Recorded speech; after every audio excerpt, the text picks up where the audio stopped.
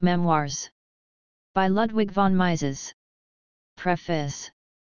Ludwig von Mises is the author of dozens of books and hundreds of articles in which he made pioneering contributions to economics, history, the philosophy of science, and social philosophy.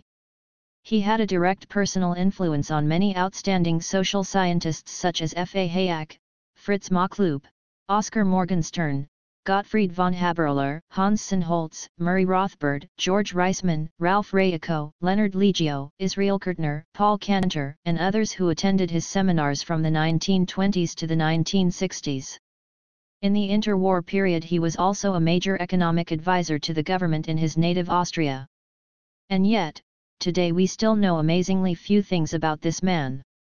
Much if not most of what we know is based on the present autobiographical recollections, which Mises started to write upon his arrival in the United States in August 1940. By the end of that year he had finished a first draft of the German-language manuscript and then polished his memoirs for another 2 years. Finally he gave the handwritten text to his wife Margit for custody and eventual publication. In 1978, 5 years after his death, she published both the German original and an English translation from the pen of Hans Sennholz. The memoirs cover his intellectual development from youth to 1940. Thus they are essential and fascinating reading for all students of Austrian economics and of the history of ideas. They are similarly important for students of world politics in the 20th century. In fact, Mises's memoirs are a unique source of inside information about the economics and politics of the First Republic of Austria.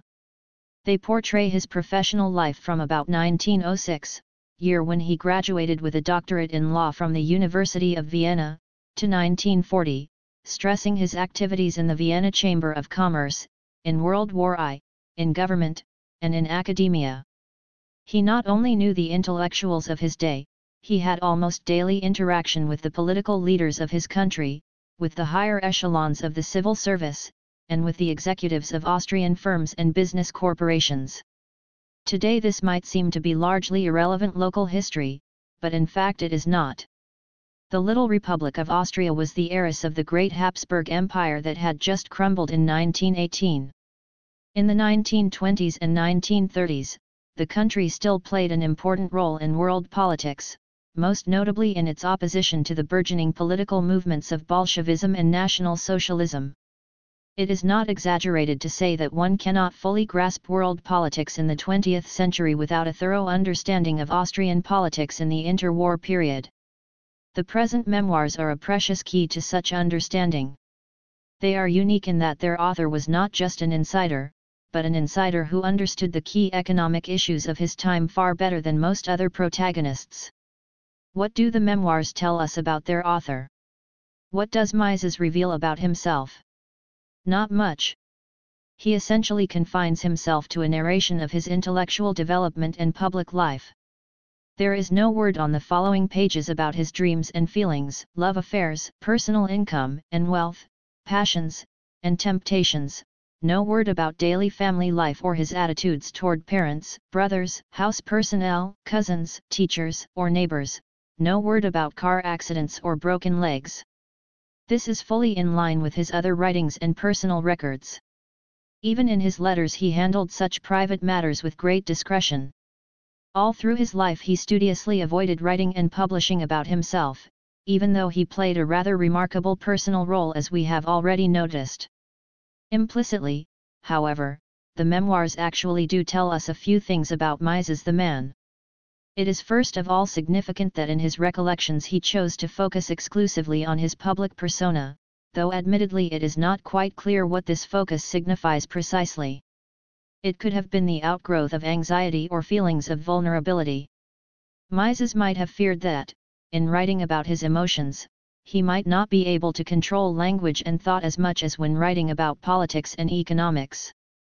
In actual fact he did not always control himself in situations of private conflict, in particular, when he had arguments with his future spouse. However, the focus on his public persona could also reflect his deep-seated humility and stoic concern for disentangling matters of common interest from those of merely personal interest. Moreover, the Memoirs are unique among Mises's works in that he makes a great number of blunt statements about the persons with whom he interacted in his professional life. He had a reputation of being unable to suffer fools gladly, but he never stated these opinions in writing. As he relates in the present book, he had early on adopted the principle of never writing about the personal moral shortcomings of his opponents, and of focusing instead on their intellectual errors in order to combat the latter more effectively. Only in the Memoirs which, again, were not meant for publication during his lifetime did he talk about virtues and vices. Now if we look at his heroes and villains, we find the reflections of a Stoic value system, cherishing above all goodwill, hard work, and expertise, while despising avarice, pretentiousness, and shallowness. Mises would never write an update to cover the last third of his life in America. The Memoirs were a balance sheet of his achievements in the Old World, written in the style of a testament, at the absolute low point of his life a personal reckoning and a lesson for his future readers.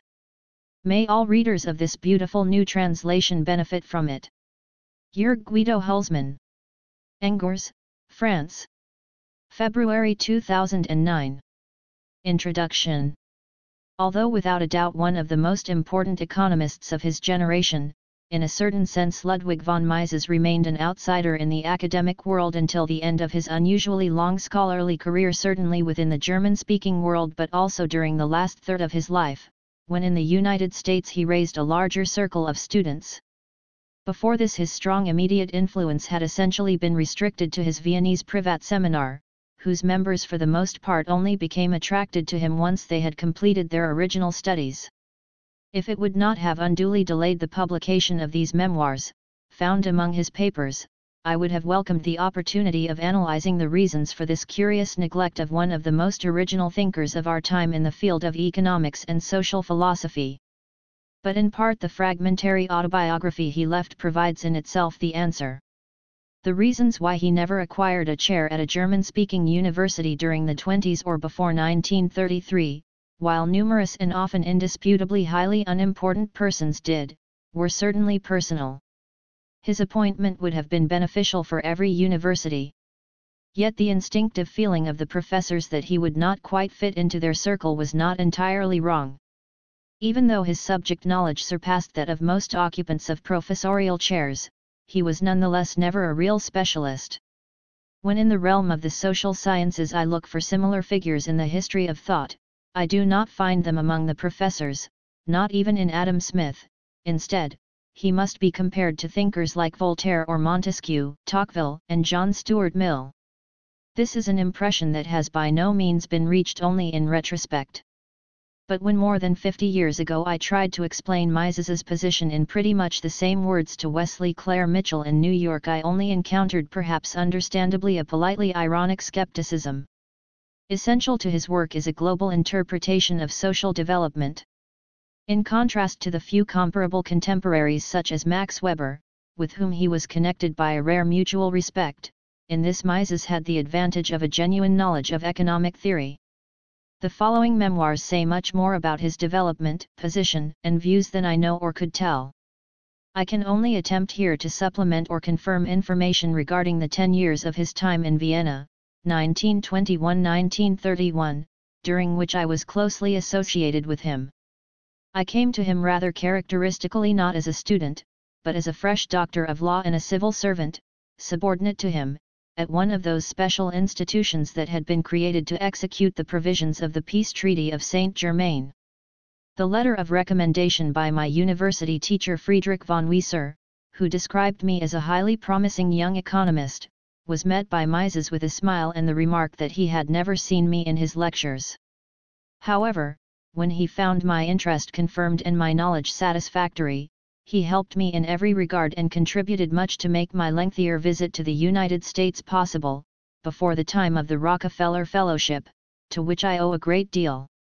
But although I saw him during the first years daily in an official capacity, I had no idea that he was preparing his great book, Socialism, which upon its publication in 1922 influenced me decisively. Only after I returned from America in the summer of 1924 was I admitted to that circle, which had been in existence for some time, and through which Mises's scholarly work in Vienna mainly exerted its influence. This Mises seminar, as we all called the biweekly nightly discussions in his office, is described in detail in his memoirs.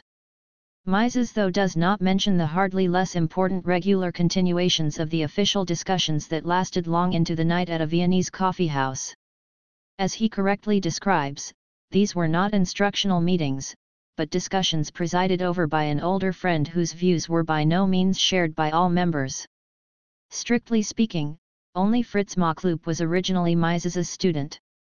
As regards the others, of the regular members only Richard Streichel, Gottfried Haberler, Oskar Morgenstern, Lene Leser, and Martha Stephanie Braun were specialists in economics. Ewald Schams and Leo Schonfeld, who belonged to the same highly gifted but early deceased intermediate generation as Richard Streichel, were, to my knowledge, never regular participants in the Mises seminar. But sociologists like Alfred Schutz, philosophers like Felix Kaufmann and historians like Friedrich Engel Janosi were equally active in the discussions, which frequently dealt with the problems of the methods of the social sciences, but rarely with special problems of economic theory, except those of the subjective theory of value. Questions of economic policy, however, were discussed often, and always from the perspective of the influence of different social philosophies upon it. All this seemed to be the rare mental distraction of a man, who, during the day, was fully occupied with urgent political and economic problems, and who was better informed about daily polities, modern history, and general ideological developments than most others. What he was working on even I, who officially saw him almost daily during those years, did not know. He never spoke about it. We could even less imagine when he would actually write his works. I knew only from his secretary that from time to time he had a manuscript typed from his distinctively clear handwriting. But many of his works only existed in handwriting until publication, and an important article was considered lost for a long time, until it finally resurfaced among the papers of a journal editor. No one knew anything regarding his private work methods until his marriage. He did not speak about his literary activity until he had completed a work. Though he knew that I was most willing to occasionally help him, he only asked me once to look up a quote for his work, and this was after I mentioned that I wanted to consult a work on the canonists in the library. He never had, at least in Vienna, a scholarly assistant. The problems with which he concerned himself were mostly problems for which he considered the prevailing opinion false. The reader of the following book might gain the impression that he was prejudiced against the German social sciences as such. This was definitely not the case, even though in the course of time he developed a certain understandable irritation. But he valued the great early German theoreticians like Thienen, Hermann, Mangold, or Gaussen more highly than most of his colleagues, and knew them better. Also, among his contemporaries he valued a few similarly isolated figures such as Dietzel, Pohl, Adolf Weber, and Passow, as well as the sociologist Leopold von Mises and, above all, Max Weber. With Weber a close scholarly relationship had been formed during Weber's short teaching activity in Vienna, in the spring of 1918, which could have meant a great deal if Weber had not died so soon. But in general, there can be no doubt that he had nothing but contempt for the majority of the professors who, occupying the chairs of the German universities, pretended to teach theoretical economics. Mises does not exaggerate in his description of the teachings of economics as espoused by the historical school. Just how far the level of theoretical thinking in Germany had sunk is indicated by the fact that it needed the simplifications and coarseness of the herein certainly meritorious Swede Gustav Cassel in order to again find an audience for theory in Germany. Notwithstanding his exquisite politeness in society and his generally great self-control, he could also occasionally explode. Mises was not the man to successfully hide his contempt. This drove him to increased isolation among professional economists generally as well as among those Viennese circles with which he had scholarly and professional contacts. He became estranged from his cohorts and fellow students when he turned away from the advancing ideas of social policy.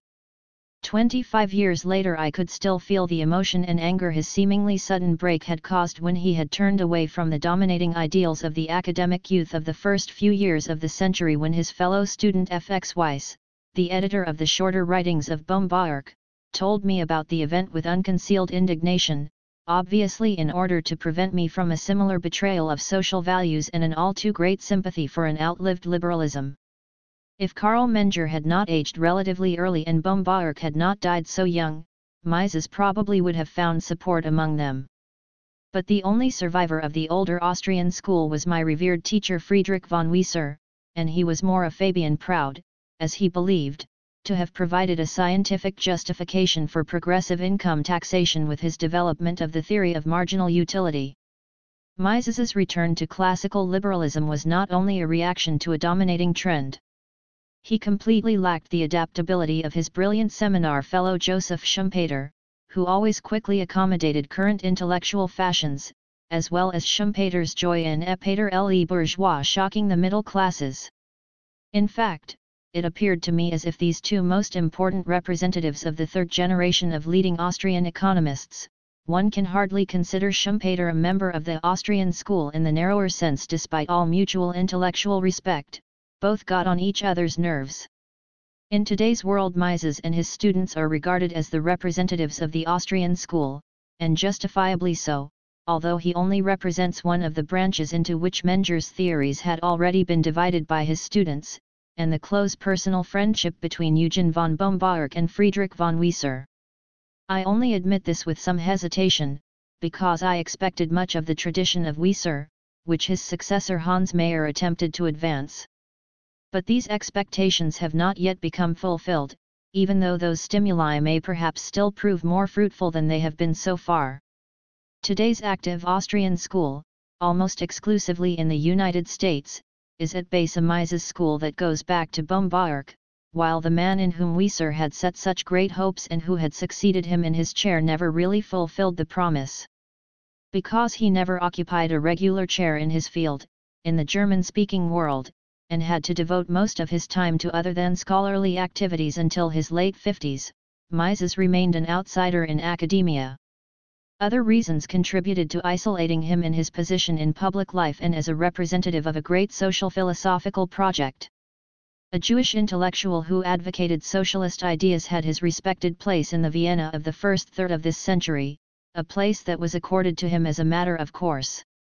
Likewise, the Jewish banker or businessman who, bad enough, defended capitalism had his rights.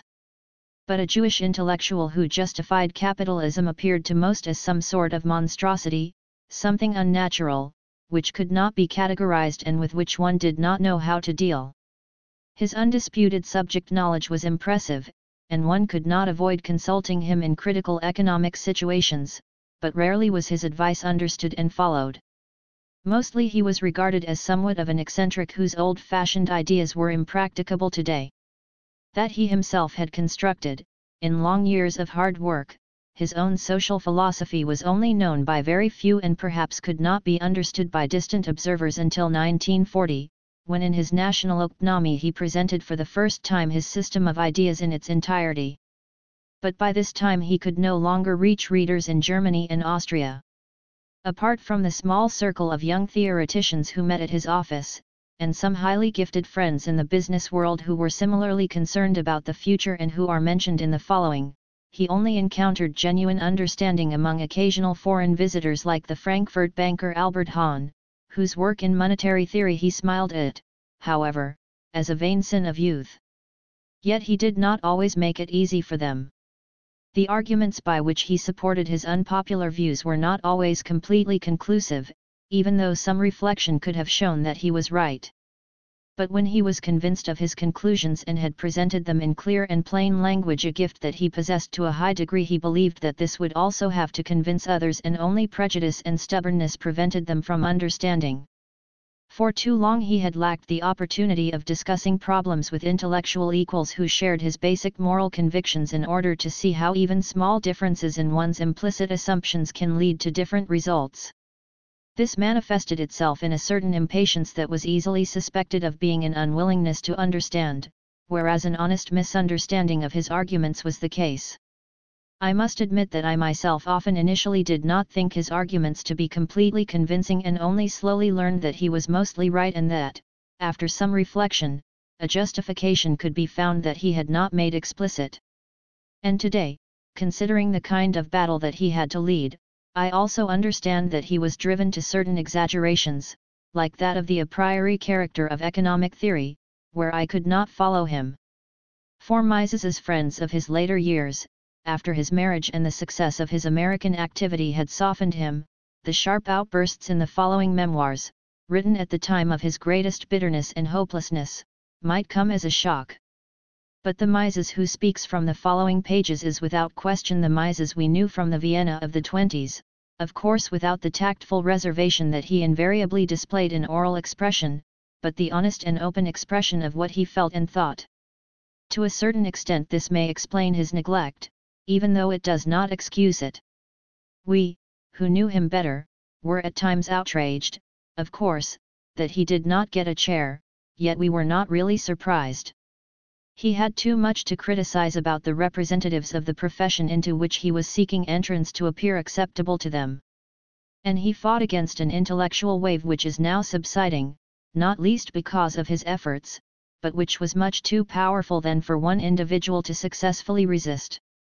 That they had one of the great thinkers of our time in their midst, the Viennese have never understood. F. A. Hayek. Lisbon. May 1977. 1. Historicism. The first source of my political and historical indoctrination was the Garten Lob, the periodical of provincial Germany. In 1888, the year of the Three Kaisers, it ran numerous illustrated features on the lives of the two who had died. Not 7 years old at the time, I devoured these articles with great fervor. The historical bias of this family publication presented itself to me later and more explicitly in the works of the Kleindeutsch I historicists. As an Austrian, it was not difficult for me to identify strong political overtones in their writings. I soon began to see through their methods of analysis, which had been unflatteringly referred to as falsifications of history. Gross Deutsch II historicists were no more honest or thorough in their work, they were merely less competent. Upon graduation from high school, the problems of economic, legal, administrative, and social history attracted me more than did those of political history. I decided to study law rather than history, which had been my earlier plan. At the time the study of law at Austrian universities was arranged in such a way that 3 to 4 semesters of the total 8 were dedicated to the history of law exclusively, with the remaining 4 to 5 being relegated to political economy and public law. The School of Law provided students with more favorable options in the study of history than did the School of Liberal Arts. The political historians who taught in the latter were scholars of 3rd and 4th rank. The only historicist of significance coming out of Austria at the time was Heinrich Friedjung, who was denied access to an academic career, as the emphasis in historical education at the University of Vienna lay in the study of paleography. In 1900, historicism stood at the zenith of its success. The historical method was considered the sole scientific method of the science of human action. From the height of historical enlightenment, the historical political economist looked down upon the orthodox dogmatist with unspeakable disdain. Economic history was the fashionable science, and, in the German-speaking world, Schmoller was considered the master of political economy. Ambitious young men from around the world flocked to his seminar. I was still in high school when I became aware of a contradiction in the position assumed by those in Schmoller's circle.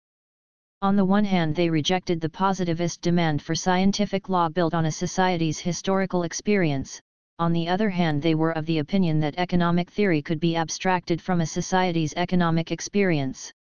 It was astonishing to me that this inconsistency was hardly noticed. The relativism of the school, which degenerated into many of its adherents developing a blind adulation of the past and its institutions, also aroused my disapproval. Whereas some fanatics for progress had judged all that was old to be damnable and bad, these pseudo-historians rejected anything new in arduous preference for the old.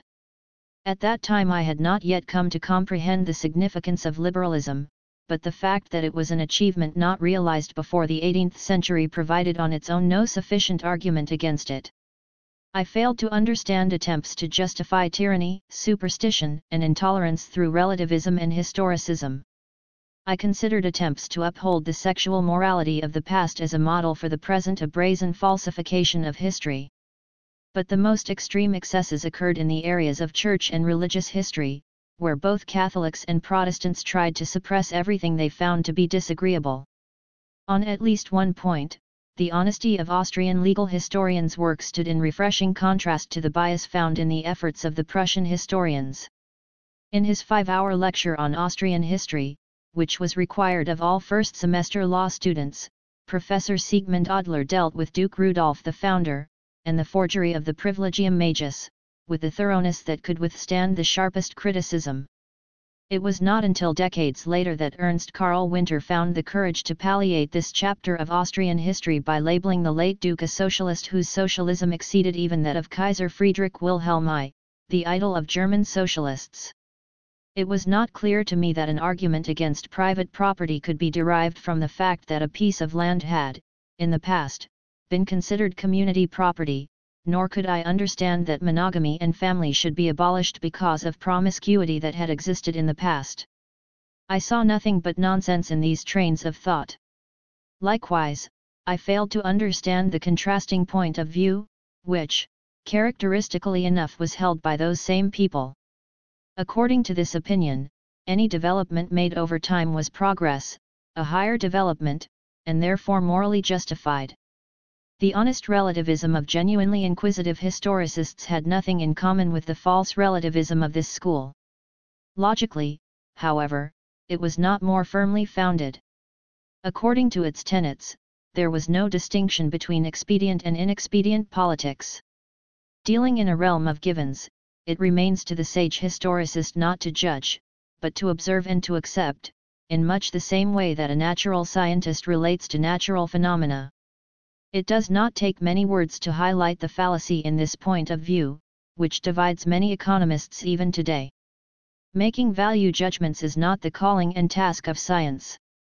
But it is one of the two tasks of science, and, according to some, the only task of science, to instruct us with regard to the suitability of means used in attaining certain ends. The natural scientist does not make value judgments, but informs his fellow man as to what means are available to him for the purpose of reaching particular goals.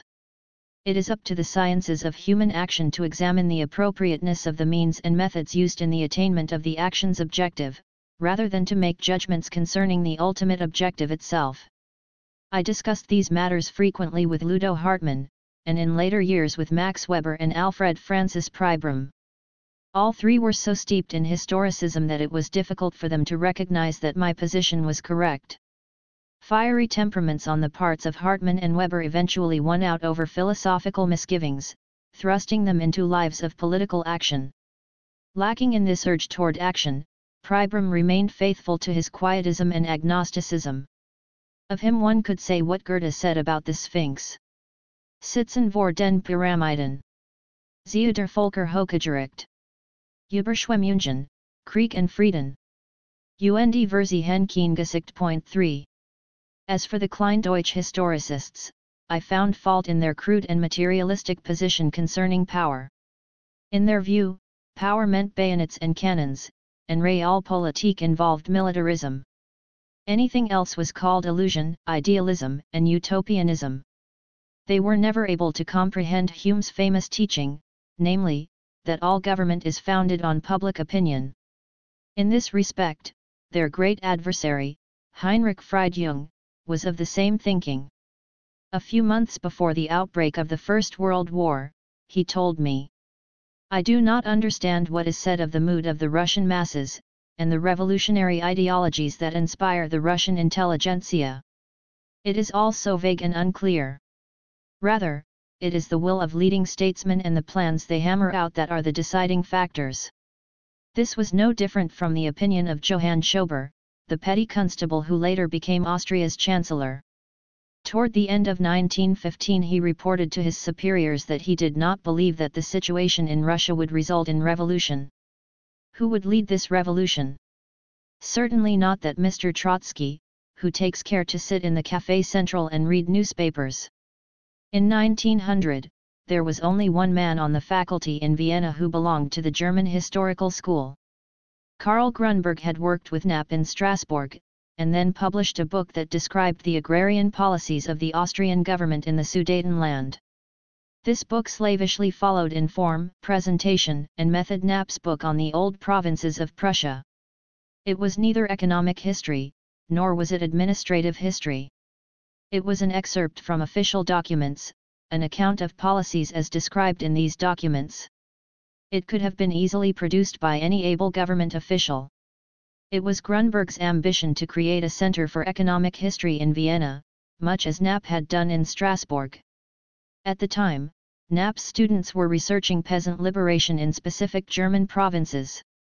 For his own students, Grunberg was planning an account of peasant liberation in different regions of Austria. He arranged for me to work on the history of the landlord-peasant relationship in Galicia. I tried as best I could to free myself of too narrow an association with Knapp's system.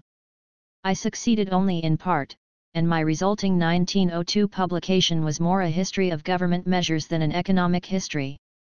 A second historical work, which I published independently of Grunberg in 1905, was not much better, under its title, Zur Geschichte der Österreichischen Fabrikgesetzgebung.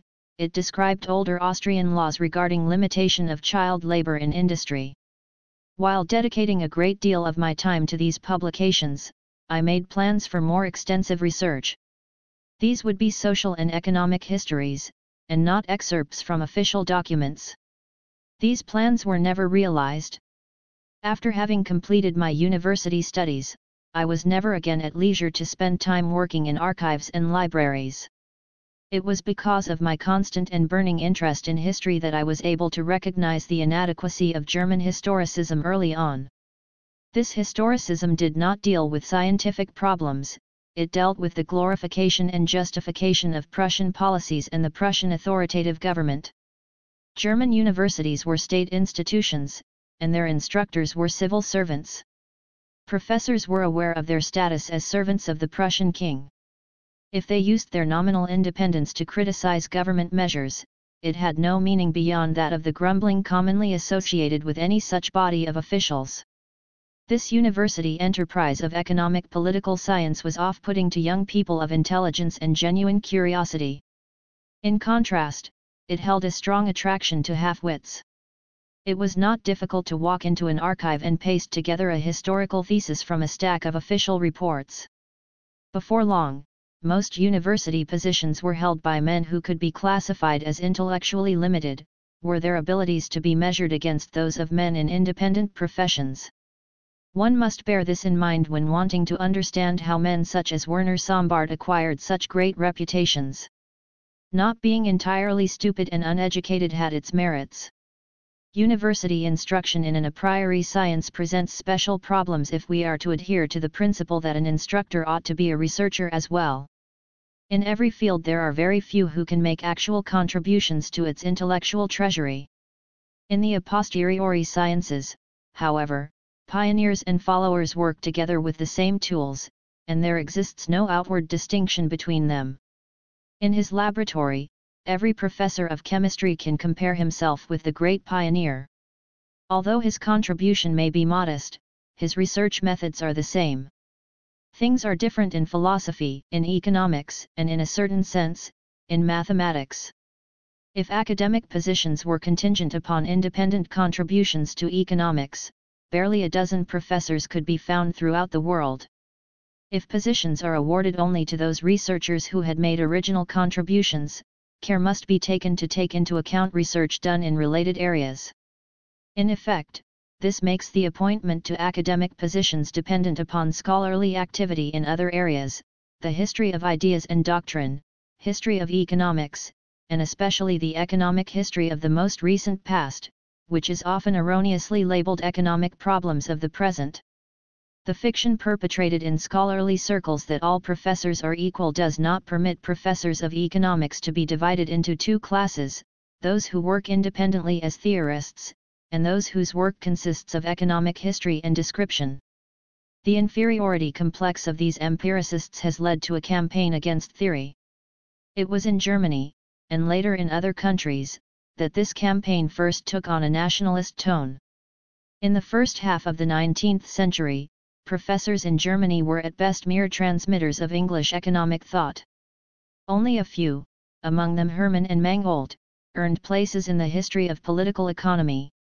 The older historical school maintained a nationalistic resentment toward Western thought, and Nazi arguments rejecting Western ideas were thrown into the mix by the younger historical school. University professors delighted in replacing bad English teachings with singularly beatific German ones. John Stuart Mill was the last Englishman with whom the Germans were somewhat familiar.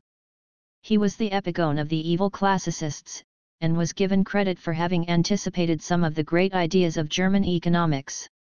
The German historical school did not produce a single thought. It did not write a single page in the history of science. For 80 years it eagerly propagandized for National Socialism, but the ideas for this propaganda were adopted, not created. The school's historical investigations were methodically deficient, and its publications were heavy-handed at best.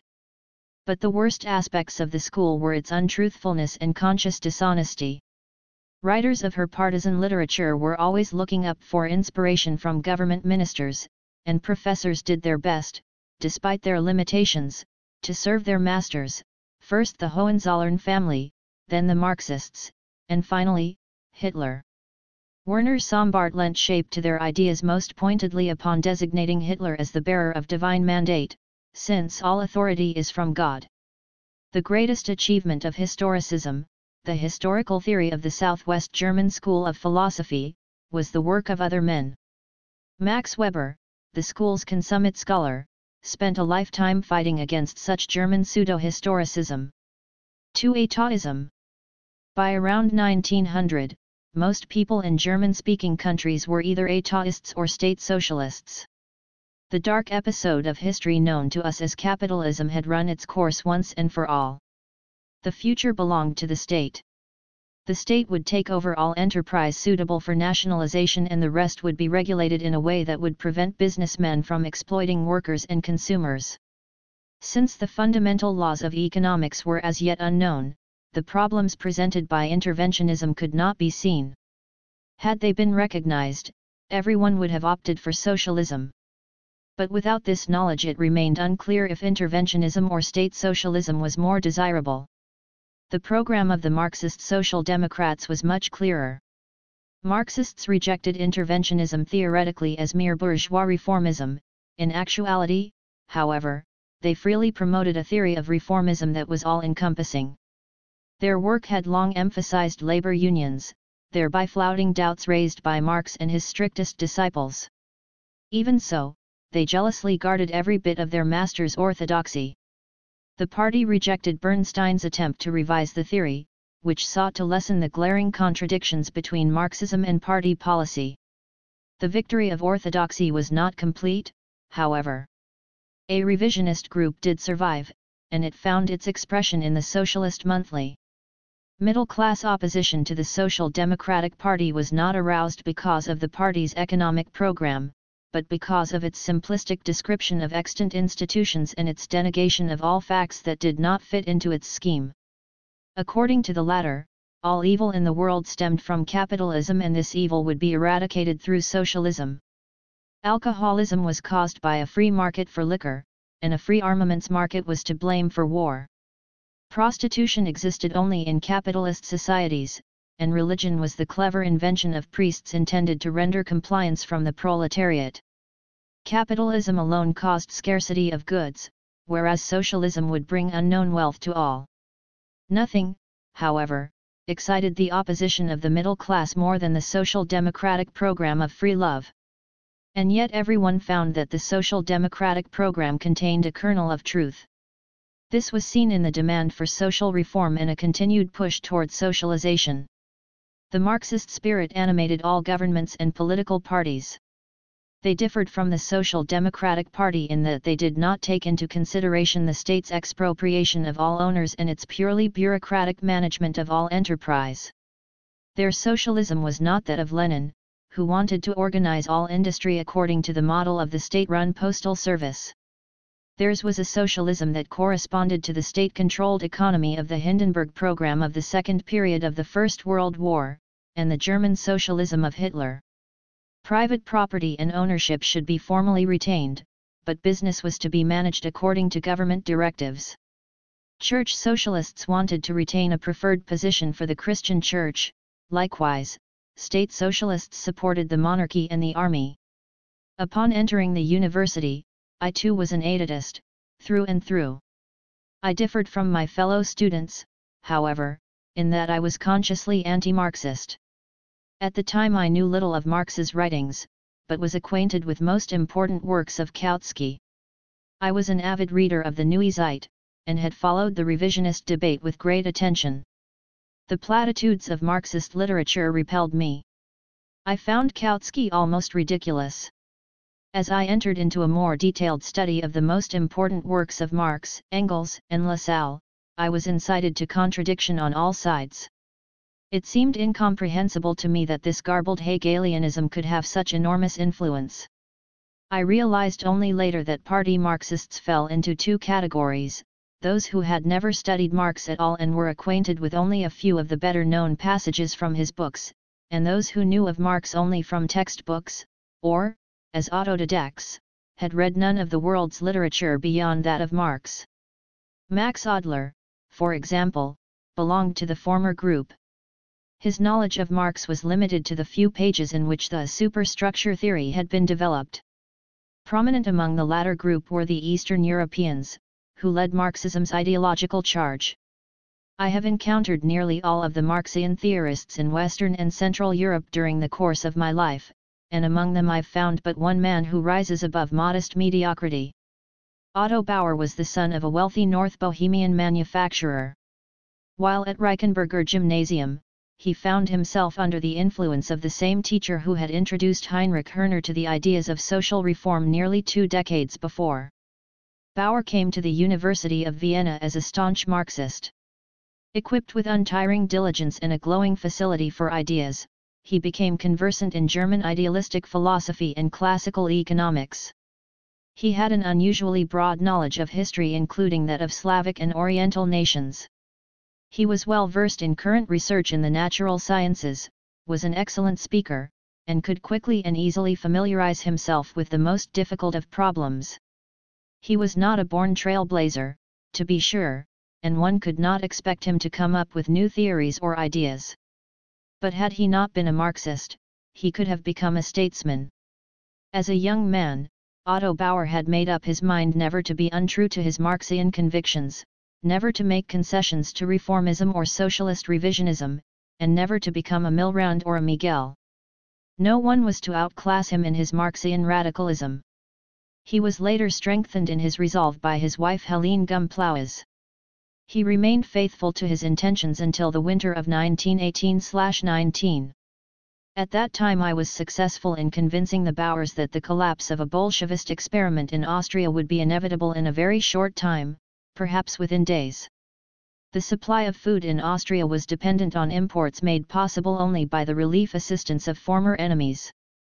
Vienna's food supply would not have lasted more than 8 or 10 days on any given day during the 9 months following the armistice. The Allies could have forced a surrender of a Bolshevist regime in Vienna without lifting a finger. There were few who recognized the state of affairs clearly. People were so convinced of the inevitability of Bolshevism that their main concern was securing a favorable place for themselves in the new order. The Catholic Church and its followers, the Christian Social Party, were prepared to befriend the Bolshevists with the same eagerness with which the bishops and archbishops would embrace National Socialism 20 years later. Bank directors and industrialists hoped to make good livings as managers under the Bolshevists. A certain Mr. Gunther, an industrial consultant to the Bodenkreditanstalt II, assured Otto Bauer, in my presence, that he would prefer serving the people to serving a group of stockholders. The effect of this kind of declaration can be appreciated when one understands that this man was considered, although mistakenly, the best industrial manager in Austria. I knew what was at stake. Bolshevism would lead Vienna to starvation and terror within a few days. Plundering hordes would take to the streets and a second bloodbath would destroy what was left of Viennese culture. After discussing these problems with the Bauers over the course of many evenings, I was finally able to persuade them of my view. Bauer's resulting moderation was a determining factor in Vienna's fate. Bauer was too intelligent not to realize that I had been right, but he never forgave me for having turned him into a mill round. The attacks of his fellow Bolshevists hit close to home. But he directed his animosity toward me instead of toward his opponents.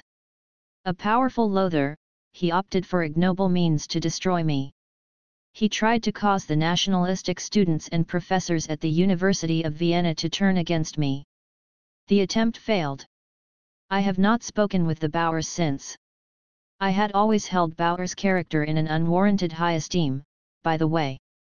When, during the civil unrest of February 1934, Secretary Fay announced on the radio that Otto Bauer had deserted the fighting workers and fled abroad with party funds, I considered the statement slanderous.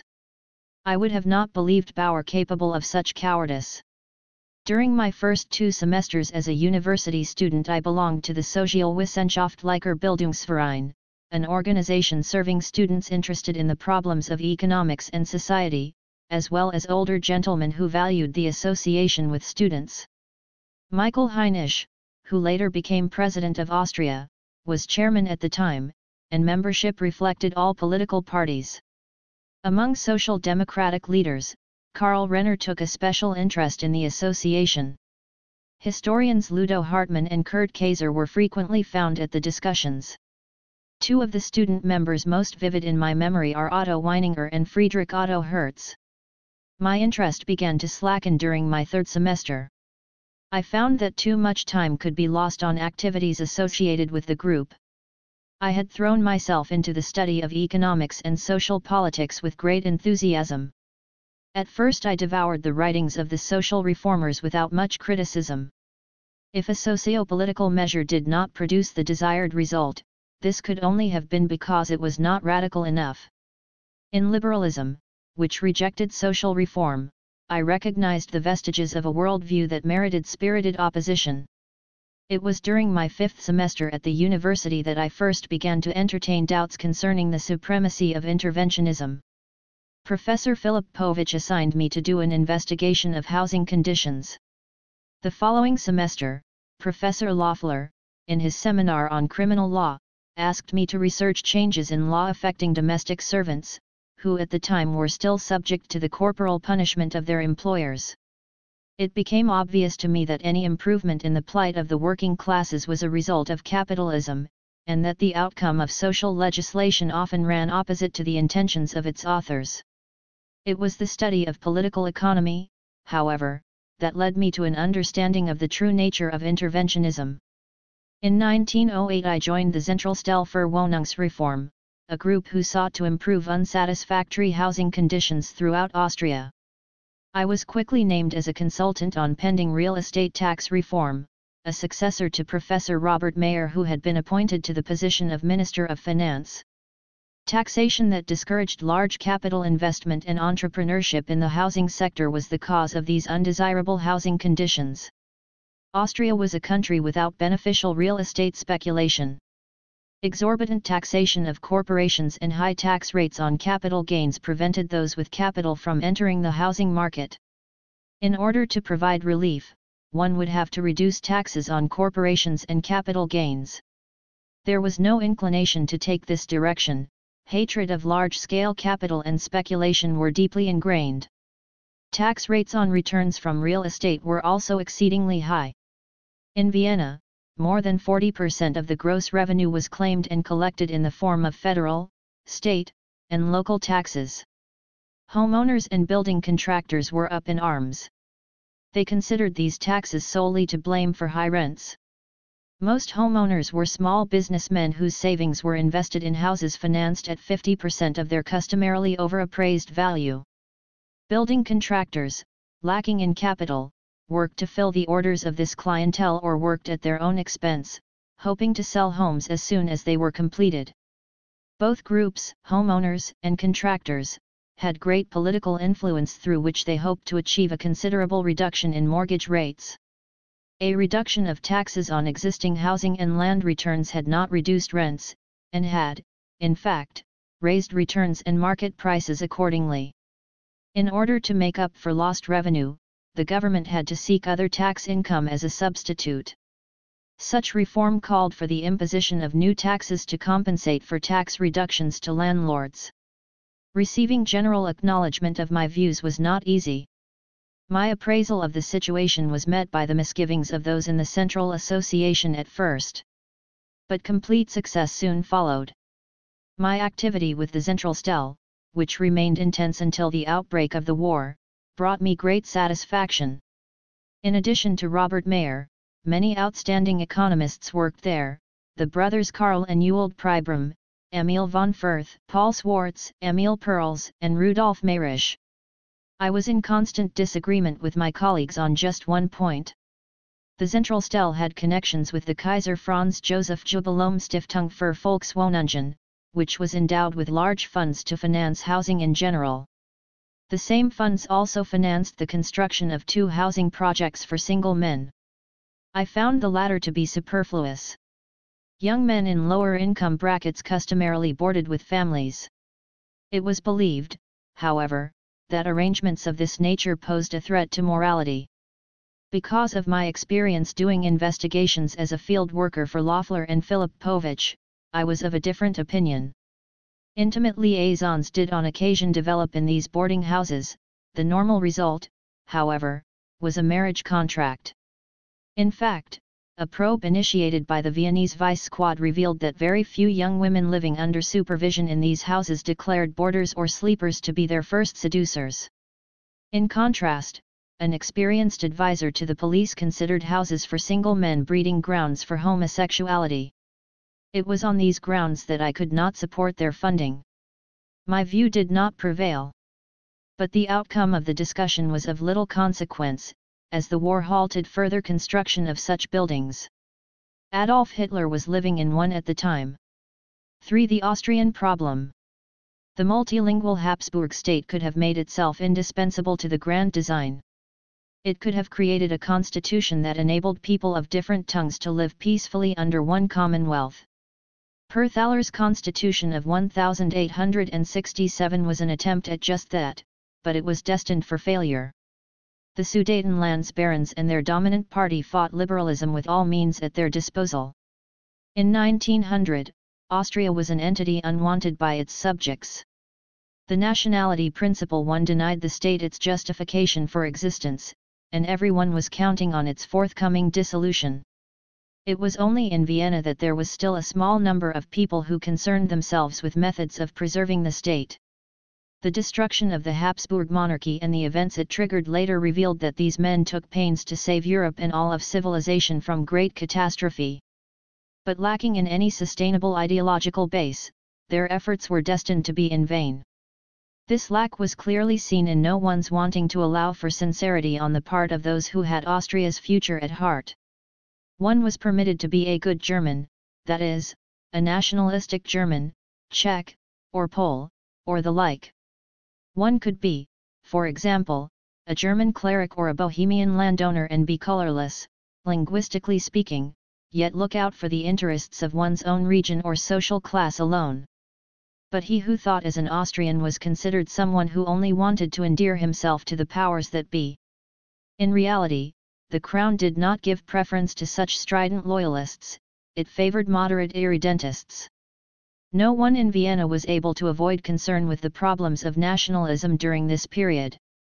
Otto Bauer and Karl Renner first presented their ideas promoting a program of national autonomy, which later appeared in book form, within the context of the Sozialwissenschaftlichen Bildungsverein. Ludo Hartmann also reported on his investigations into the problems of linguistic assimilation, but these, unfortunately, were never published. Professor of Public Law, Adolf Bernatzik, steered my attention toward the problem of the National Land Registry, which was to yield the basis for uniform election standards. I tracked all of these efforts with great interest, but I had my doubts as to their potential for success. It was not to be denied that the peoples of the Donau monarchy wanted to see its destruction. Was defending a state run by frivolous, uneducated counts and ambitious but characterless civil servants really worth the effort? Events leading to the downfall of the Kerber administration made a deep impression on all of those concerned with the preservation of the state. Among the many prime ministers who governed the old Austria during its last 25 years, Ernest von Kerber was the only one who pursued policies to that end. Rudolf Sieghardt, his brilliant and gifted senior cabinet member, supported his efforts. Bombauerk was his Minister of Finance. Kerber had instructed his district attorneys to adopt a policy of leniency when it came to shutting down newspapers. Thus it happened that when one of Vienna's German nationalist papers published an article denigrating the sacrament of the altar, the article went unchallenged. Opponents of Kerber seized the opportunity to topple his administration. Confessors and ladies at the court of the Archduchess busied themselves feverishly with denouncing the Jew Kerber, one of his grandmothers or great-grandmothers had been Jewish, as a desecrator of the church. In so doing, the last man genuinely concerned with the continuation of the state was forced out of office. I must admit now that I judged the shortcomings of Austrian affairs too severely at the time, and that conditions abroad, which I knew only from books or short, superficial visits, appeared to me in too rosy a light. But this did not change the facts. The Habsburg state, lacking an ideological basis of national unity, could not cope with the same degree of political mismanagement that seemed reasonable for other countries. Errors endurable by others could prove fatal to Austria. Faulty politics would undo her more quickly than it would English or French states. The fact that state and national lines did not overlap in Austria prompted the study of problems that were not readily observable in other countries. The English and French languages are to this day lacking in expressions that make possible a correct representation of the economic and political problems that arise from such dualism. I thereby concerned myself primarily with the consequences of interventionism. Each individual interventionist measure would affect the balance of power in a nationally mixed state. Austrian politicians were acutely aware of this, and the minutes of parliamentary proceedings as well as the press were rich with material on the matter. I recognized the full scope of these problems for the first time when I became a member of the Handelspolitischen Zentralstelle in the Viennese Handelskammer in 1909. My plan was to investigate these problems in great detail. I conducted my first university seminar during the academic year 1913-1914, and selected 4 young scholars to do research on the position of Germans, Czechs, Poles, and Hungarians with regard to the foreign trade policies of the Austro-Hungarian Customs Union. With these policies, the Hungarian government and the autonomous provincial governments sought measures to create administrative protection benefiting their respective nationals. I hoped to find a 5th collaborator who would concentrate on the Italian position. I, myself, wanted to write a comprehensive report that would be published along with the work of my colleagues. Of the 4 young scholars, 2 fell during the early weeks of the war. A third was reported missing in action in the Carpathian Mountains during the winter of 1914-1915. The 4th was taken prisoner by the Russians at Volhynia in July of 1916. He was never heard from again. For the Austrian School of Economics. When I first came to the university, Karl Menger was nearing the end of his teaching career. There was little attention paid the Austrian School of Economics at the university, and I had no interest in it at the time. Around Christmas, 1903, I read Menger's Grundsätze der Volkswirtschaftslehre 1 for the first time. It was through this book that I became an economist. Many years passed before I encountered Karl Menger in person. When I met him he was already over 70 years old, hard of hearing, and plagued by an eye disorder. His mind, however, was young and vigorous. I have asked myself again and again why this man did not make better use of his last decades.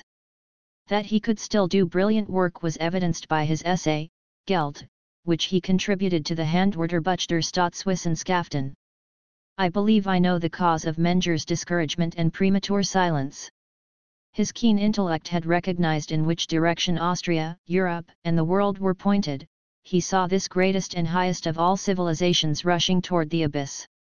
He had anticipated the atrocities with which we are faced today.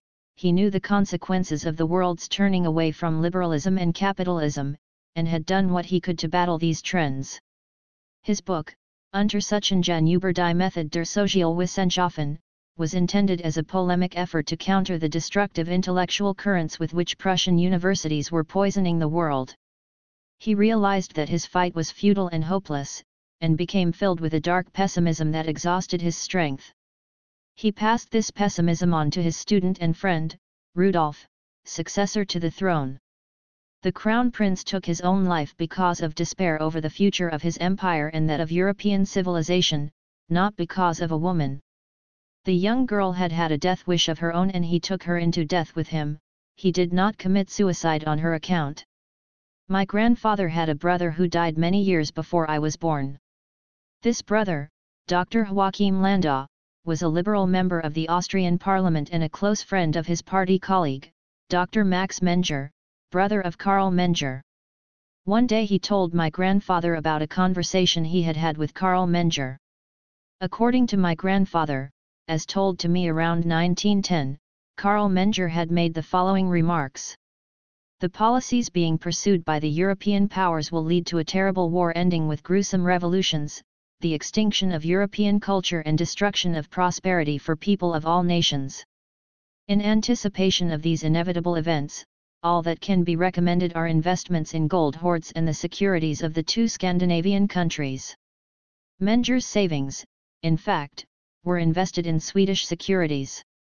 One who so clearly foresees disaster and the destruction of everything he deems valuable before his 40th year cannot avoid pessimism and depression.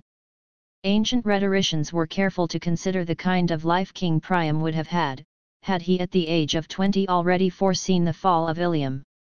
Karl Menger barely had the first half of his life behind him when he recognized the inevitability of the demise of his own Troy. This same pessimism consumed all sharp-sighted Austrians. The tragic privilege attached to being Austrian was the opportunity it afforded to recognize fate.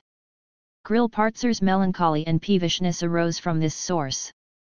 The feeling of being powerless in the face of impending disaster drove the purest and most able of patriots, Adolf Fischhoff, into isolation.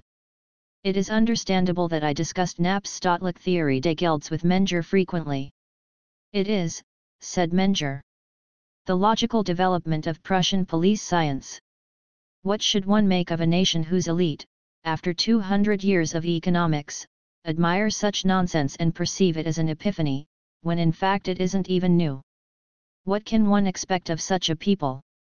Menger's successor at the University of Vienna was Friedrich von Wieser. Wieser was an honest scholar, and a man of high personal cultivation and refined intellect.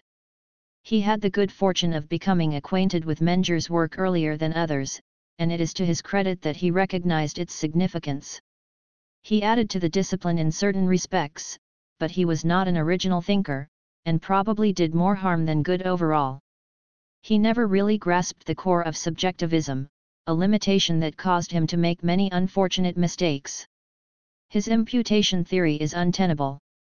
His ideas on value calculation support the claim that he cannot be called a member of the Austrian school. He had more in common with those of the Lausanne school, two brilliant representatives of which were found in Austria in Rudolf Auspitz and Richard Lieben. What distinguishes the Austrian school and will lend it everlasting fame is its doctrine of economic action, in contrast to one of economic equilibrium or non-action. The Austrian school makes use of the ideas of rest and equilibrium, without which economic thought cannot get along.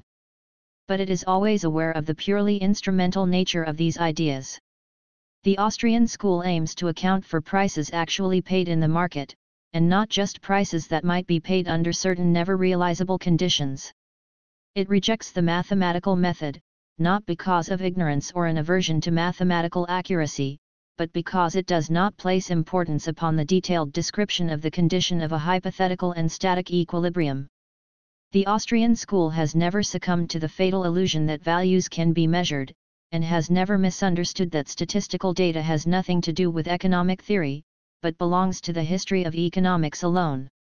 Because Austrian economics is a discipline that concerns human action, even Schumpeter cannot be counted among the school's ranks. In his first books, Schumpeter aligns himself with Wieser and Walras but not with Menger and Baumgartner. To him, economics is a discipline of economic quantities and not one of human action. His theory of economic development is a typical product of this equilibrium theory. It is necessary to correct the misunderstandings that can be called forth by using the expression Austrian school. Neither Menger nor Baumgartner wanted to found a school in the sense customarily used in university circles. They never attempted to turn young students into blind disciples, nor did they, in turn, provide these same students with professorships. They knew that through books and an academic course of instruction they could promote an understanding suited to dealing with economic problems, thus rendering an important service to society. They understood, however, that they could not rear economists. As pioneers and creative thinkers, they recognized that one cannot arrange for scientific progress, nor breed innovation according to plan. They never attempted to propagandize their theories. Truth would prevail of its own accord when man possessed the faculties necessary to perceive it. Using impertinent means to cause people to pay lip service to a teaching was of no use if they lacked the ability to grasp its substance and significance. Menger made no efforts to extend favors to colleagues that would be reciprocated with recommendations for appointments. As Minister and then ex-Minister of Finance, Bombauer could have used his influence. He always spurned such behavior. Menger did make occasional attempts, without success, to prevent the promotion of those, for example, Zwijdenek, who had no sense of what was going on in economics. Bombauer made no such attempts. In fact, he advanced rather than hindered the appointments of Professors Gottel and Span at the Brunner Technische Hochschule. Menger's position on such questions is best illustrated by a note discovered by Hayek while perusing Menger's scientific papers. It reads, "In science, there is only one sure method for the ultimate triumph of an idea: one should allow any contrary notion to run its course completely." Schmaler, Butcher, and Lucio Brentano thought differently. They denied the opportunity to teach at German universities to those who did not follow them blindly. Faculty positions at Austrian universities thus fell into the hands of the heirs of German historicism. Alfred Weber and Spyathoff were, in turn, vested with a position at the University of Prague. A certain Professor Günther became professor of economics at Innsbruck. I mention all of this only to cast the claim of Franz Oppenheimer in proper light, namely, that the school of marginal utility monopolized the teaching of economic theory. Schumpeter was full professor in Bonn for many years. This was the only case in which a German university had appointed a teacher who belonged to the field of modern economics. Among the many hundreds of men who taught economics at German universities between 1870 and 1934, not one could be found who was acquainted with the works of the Austrian, Lausanne, or modern Anglo-Saxon schools. A Privat dozent would never be promoted to the faculty were he suspected of belonging to one of these schools. Knies and Dietzel were the last economists on German faculties. In the German Empire they did not teach economics, but Marxism or Nazism. The same was true in Tsarist Russia, where legal Marxism or economic history was taught in place of economics. The fact that professors and lecturers in Austria were allowed to teach economics was incompatible with the totalitarian claim of German economic state sciences. The Austrian school of economics was Austrian in the sense that it emerged from the soil of an Austrian culture that National Socialism would trample down.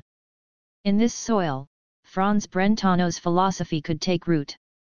In this soil, Bolzano's epistemology, Mach's empiricism, Husserl's phenomenology, and Breuer's and Freud's psychoanalysis reached maturity. The air in Austria was free of the specter of Hegelian dialectics. In Austria, one did not feel it was his national duty to overcome the ideas of Western Europe. In Austria, eudaimonism, hedonism, and utilitarianism were not precluded, but studied. It would be a mistake to assume that the Austrian government promoted all of these great movements. On the contrary, it withdrew the teaching assignments of Bolzano and Brentano, it isolated Mach, and did not bother at all with Husserl, Breuer, and Freud. It valued the competent official in Bombauer, not the economist. Bohm was a professor in Innsbruck. He grew weary of this position.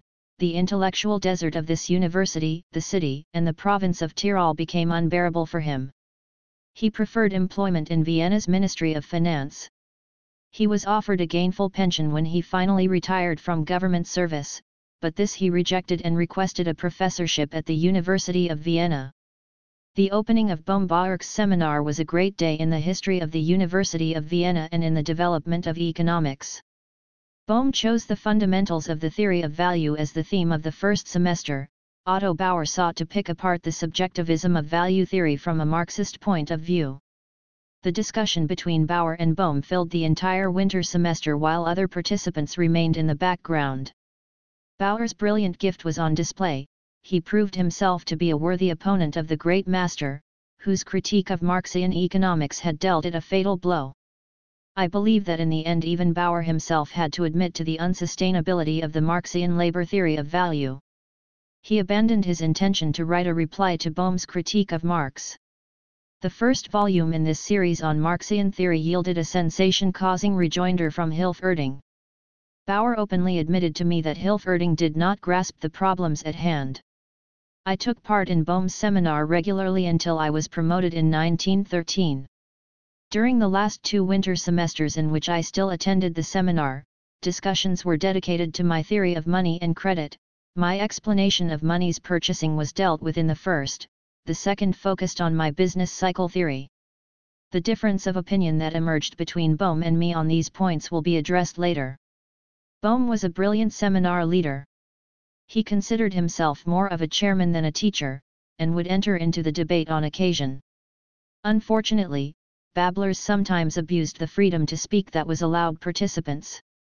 Especially disruptive was the nonsense that Otto Neurath asserted with fanatical force. The sharper wielding of a chairman's upper hand could have often proven beneficial, but Bohm wanted no part in this. His thinking was in line with that of Menger, who believed that in science everyone must be allowed to speak. The life work of Bohm Bawerk lies before us in splendid proximity. His masterful critique of old economics and his own theories have become our prized possessions. And yet, one can assert that Bohm could have produced even more had the circumstances allowed for it. He developed thoughts in seminar lectures and personal conversations that far exceeded those contained in his writings. But his physical constitution could not withstand the planning of grand and new undertakings. His nerves were no longer suited to hard work. Even the 2-hour seminar had its effects. It was only through the greatest ordering of daily habits that he could muster the strength he needed for science. His entire endeavor belonged to economics. Relaxation and enjoyment were found in symphony concerts. Worries over Austria's future and its culture darkened the evening of Bohm Bawerk's life. He suffered a heart attack a few weeks after the outbreak of the war. My unit was stationed at the vanguard, east of Trampol. I was handed a newspaper carrying his obituary upon returning from patrol duty one evening early in September. 5 First writings on the theory of money. Karl Helfferisch, in his 1903 book, Das Geld, asserted that the theory of marginal utility had failed to solve the problem of money value. I wanted to investigate the validity of this objection. In 1906 I began addressing the problems of money and banking, zealously studying the great theoretical works as well as the history of currencies in European countries, the United States, and British India. I sought to negotiate my way through an abundance of literature. My first effort appeared in volume 16 of the Zeitschrift für Volkswirtschaft, Sozialpolitik und Verwaltung, under the title Die Wirtschaftspolitischen Motive der Österreichischen Valutaregulierung. In the fall of 1908, Edgeworth asked Philip Povich if he wanted to write a short essay for the Economic Journal. It was to be no more than 10 pages in length, and was to be a comprehensive look at the foreign exchange policy of the Österreichisch-Ungarischen Bank. Philip Povich turned down the offer, but recommended me. I accepted, but decided to complete a full treatment of the subject in the German language as well. The resulting essay, Das Problemgesetzliche Aufnahme der Bartzahlung in Österreich-Ungarn, appeared in Schmaller's Jahrbuch of 1909 and provoked strident protest from the most powerful members of the Austrian Inflation Party. Ideas I pondered during the period in which I was writing these essays had already led me to a realization of the greatest failings of the prevailing monetary theory. I was convinced of the lack of validity of the balance of payments theory and the doctrine of elasticity of bank credit, but brief essays dealing with problems found in economic history and policy offer little opportunity for analysis of such large questions. I would have to save these efforts for the theoretical work I had planned for later, and, for the time being, maneuver within the framework of more widely accepted views. I've chosen at this writing to bypass my critique of Knapp's treatment of the foreign exchange policies of central banks. Although admired by everyone in Germany and Eastern Europe during their day, his teachings have long been forgotten. But anyone who studies the general decline of German thought, and in particular, that of German economic thought, will find the most remarkable and psychologically interesting problems in those parts of Knapp's teachings that I criticize in the sixth part of my essay on cash payments.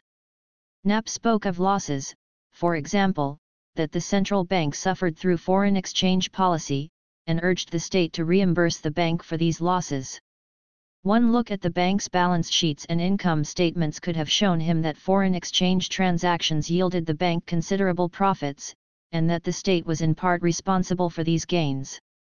My essay dealt with the question of the legal requirement demanding the redemption of the Austro-Hungarian Central Bank's gold notes.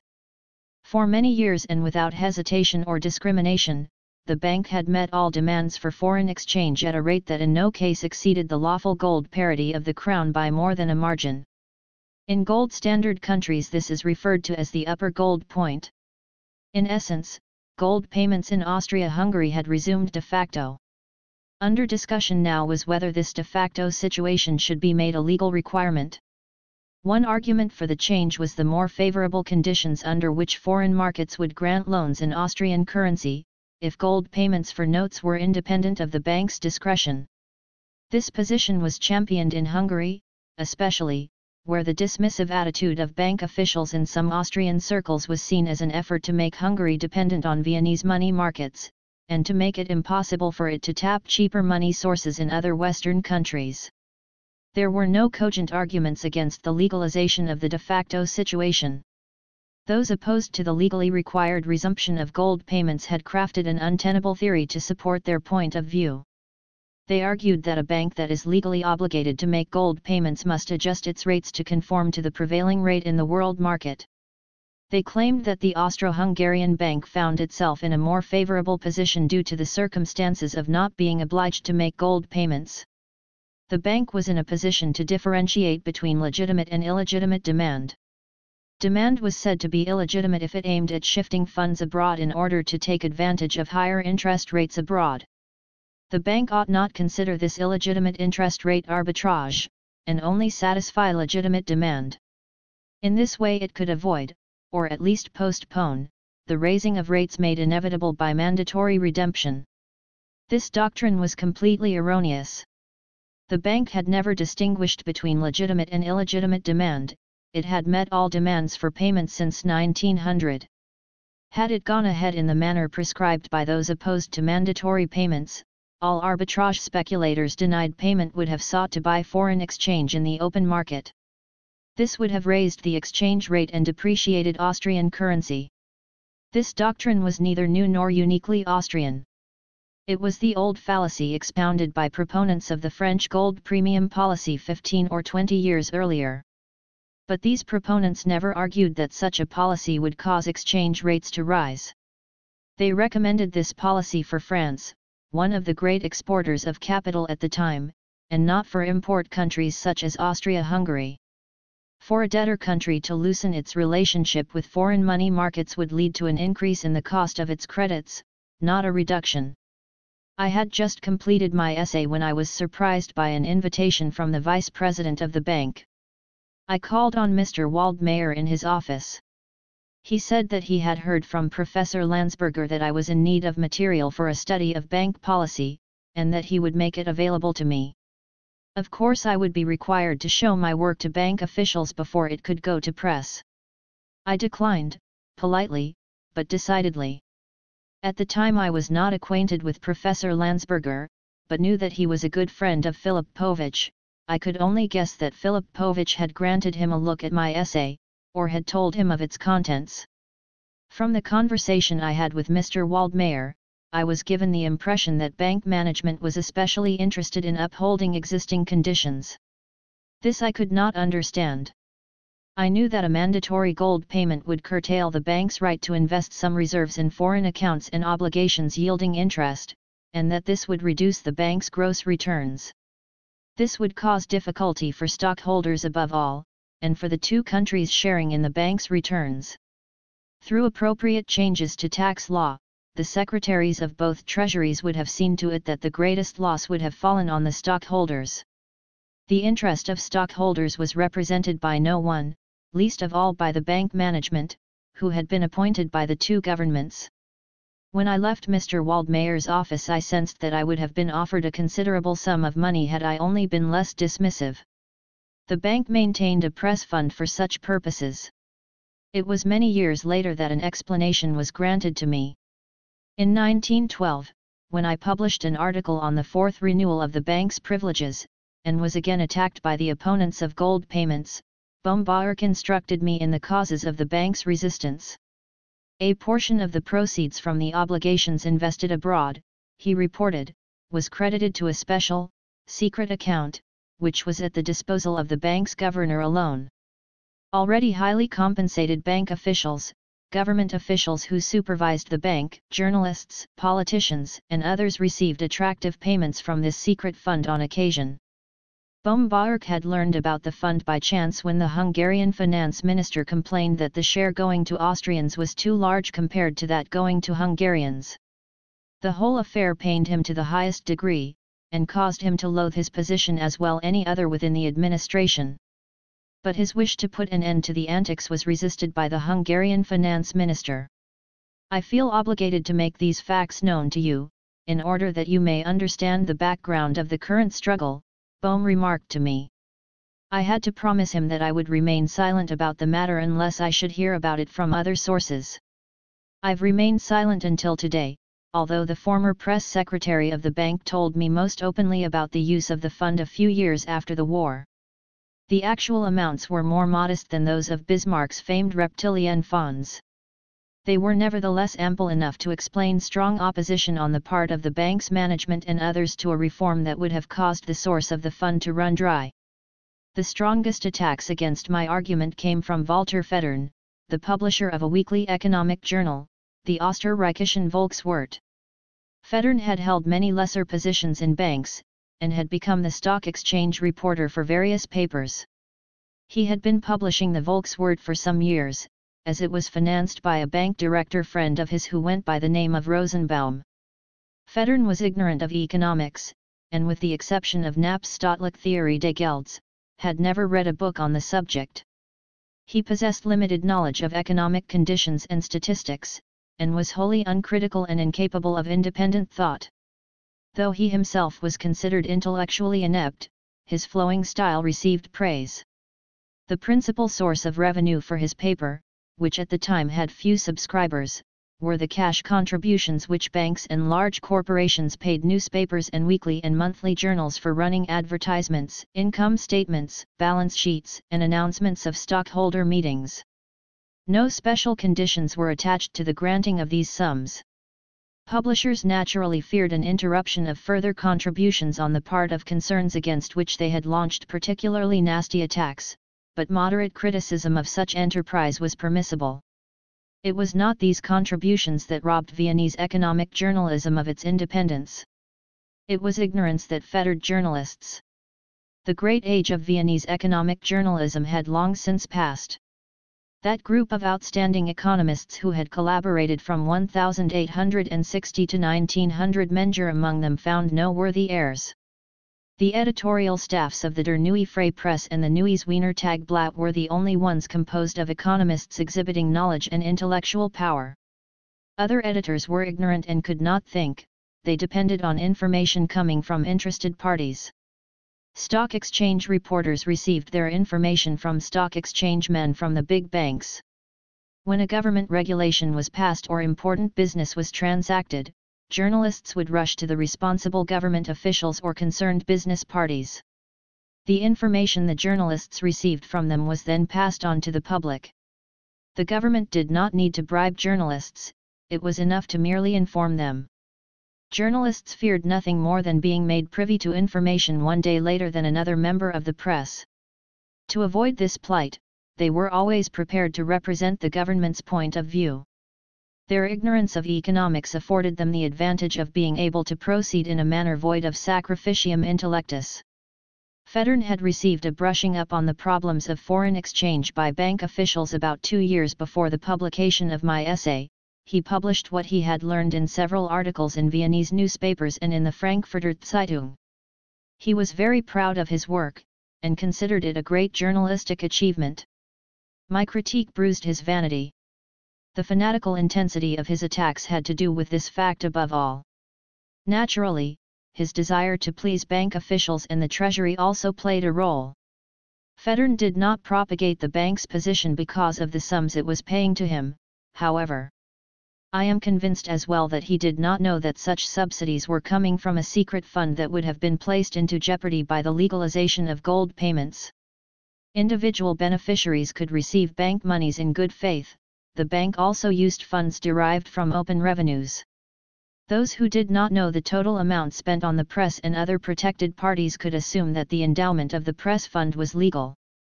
When Baumgartner revealed to me the secret of the bank's special fund, I was faced with a new problem. At this point I had been established, so to speak, for many years. I had worked in the Treasury and in the office of the public prosecutor for many months. I had worked in the court for 2 years, and had been with the Handelskammer since 1909. I recognized the corruption that is an inevitable concomitant of interventionism. I knew very well that it extended to the highest positions of the state. But it was the first time that I faced opponents whose motives were not objective within the context of a scientific exchange. After long and in-depth consideration of what position I best take, I at last arrived at a clear response. The economist must deal with doctrines, and not with men. It is for him to critique errant doctrine, it is not his charge to uncover the personal motives behind heterodoxy. The economist must face his opponents under the fictitious assumption that they are guided by objective considerations alone. It is irrelevant whether the advocate of a false notion acts in good or bad faith, what matters is if the stated notion is true or false. It is the charge of others to reveal corruption and enlighten the public concerning the same. I have held fast to these principles throughout my life. Though I have known much, if not all, about the corruption of the interventionists and socialists with whom I have had to deal, I have never made use of this information. My point of view has not always been understood. Being the subject of the less than tasteful attacks of the Viennese Social Democrats, people have supplied me with ample material on the corrupt practices of these socialist leaders. Yet even without the help of informers I was well schooled in the moral decadence of the party. The materials passed on to me would not have been necessary had I wanted to occupy myself with the business of disclosure. The fact of my having graciously declined offers to prove fraud and embezzlement on the part of my opponents, admissible in courts of law, has often stirred resentment. In the winter of 1912-1913, in the midst of the crisis created by the Balkan War, the Austro-Hungarian Bank did indeed make an attempt to allow a portion of the demand for foreign exchange to remain unmet. The natural outcome of this was an increased demand on the open market and a climb in foreign exchange rates. The bank had to return at once to its former policy of unlimited and unconditional sale of foreign exchange. The bank imagined its operation of increasing just slightly the rate at which it was willing to sell to be an especially clever one. But all this action reaped was a decline in confidence in Austrian currency and the withdrawal of sizable sums of foreign short-term money invested in Austria. The intended goal of inflationists was the reduction of the purchasing power of the Austrian crown relative to gold, foreign exchange, and international economic goods. This was readily acknowledged by intelligent opponents of gold payment, such as Professor Landsberger and Richard Riedel, chairman of the Commerce Department's Tariff Division.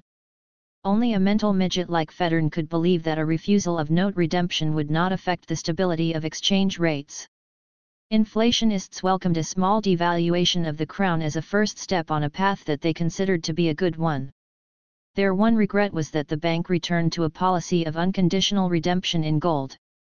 They were not incorrect in considering the bank's retreat a result of my influence. Naturally, I was fully aware that public opinion in Austria was in favor of inflationism, and that aside from me there were few who supported a policy of stable exchange rates. The Minister of Finance at the time, Count Zaleski, was a Pole who had received his appointment on purely political grounds. He freely admitted to never before having dealt with financial problems. Members of the Polish club told me that a rise in foreign exchange rates must be seen as a favorable rather than unfavorable phenomenon, Zaleski explained to me in a conversation that took place in the home of a mutual friend. For agriculture, he went on, a 10% rise would be a direct blessing. This blessing would soon come in good measure. 6. The theory of money and credit. After completing the 2 essays on the bank's foreign exchange policy, I intended to proceed with work on my theory of money and credit. I had barely written the first pages when, in early January 1909, I was called to special military duty. The so-called annexation crisis had caused the government to take extraordinary measures and speed up the modernization of the artillery. I returned to Vienna in February, and on April 1, entered the Viennese Handelskammer. I found no time for scientific work during the first months on the new job. It was not until the fall that I was able to begin. The finished manuscript was in the hands of the publisher early in 1912. The greatest difficulty I faced in preparing the book was that I had intended to deal with only a portion of the broad scope of economic problems. But economics must necessarily be a closed, unified system. One cannot extract bits and pieces and study them independently. In economics, there is no such thing as specialization. Whoever deals with a part must do so on the basis of a theory that encompasses all problems. Gratitude is due the old masters, but I was finding that I could not use any of the existing theories. I was advancing further down the path they had discovered. The system of Menger and Baumgartner was no longer fully satisfying to me. In fact, I was displeased by their treatment of the problems with which monetary theory must begin. The reigning notion at the time stated that the theory of money could be neatly separated from the broader structure of economic problems, that it did not, in fact, actually belong within the field of economics, and was to a certain extent a discipline unto itself. In accordance with this notion, universities in Anglo-Saxon countries created special professorships for currency and banking. But the notion was false. It was my intention to reveal its untenability and return the theory of money to the study of economics. I had already begun writing my theory of direct exchange, and would have included it in the first volume along with the theory of indirect exchange had I been able to take my time and work in peace. But I knew that we were standing on the eve of a great war, and there was not much time available to me. I wanted to complete my book before the war's outbreak. Thus I made the decision to go beyond the narrow structure of monetary theory by a few points only, postponing a more comprehensive work. I believe the task was done justice. I want to emphasize expressly that any quarrels I had with the works of Menger and Baumgartner had rather more to do with what they did not say than with what they did. I regretted their not having replaced John Stuart Mill's inadequate delineation of the field of economics with a more satisfactory one. I disapproved of their lack of sharp criticism concerning the even more inadequate use of mathematical economics, as well as their failure to elaborate more clearly on their own point of view. Above all, I found that Bohm, in his discussion with Wieser, had neglected to touch upon topics that were of decisive importance. The problems of assumed measurement of value, and the related problem of total value were points within the theory of money that I could not silently ignore, despite their belonging to general value theory.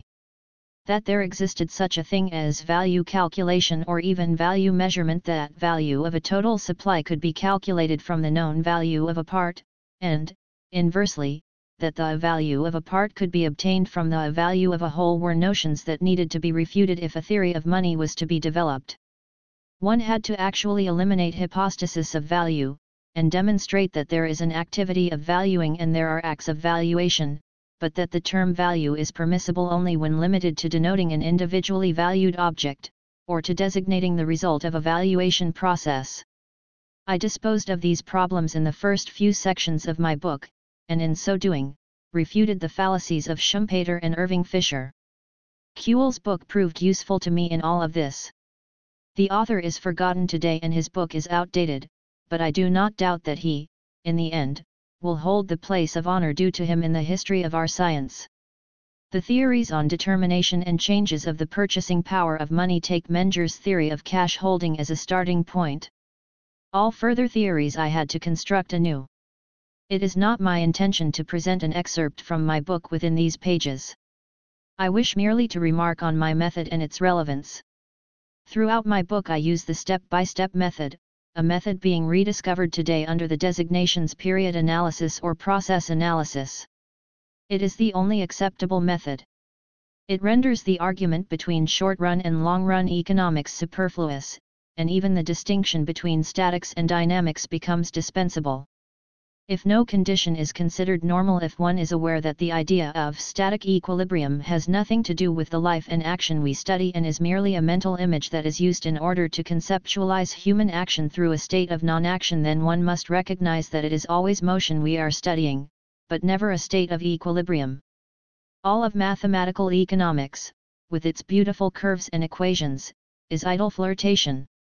The setting up of equations and the drawing of curves must be preceded by non-mathematical considerations.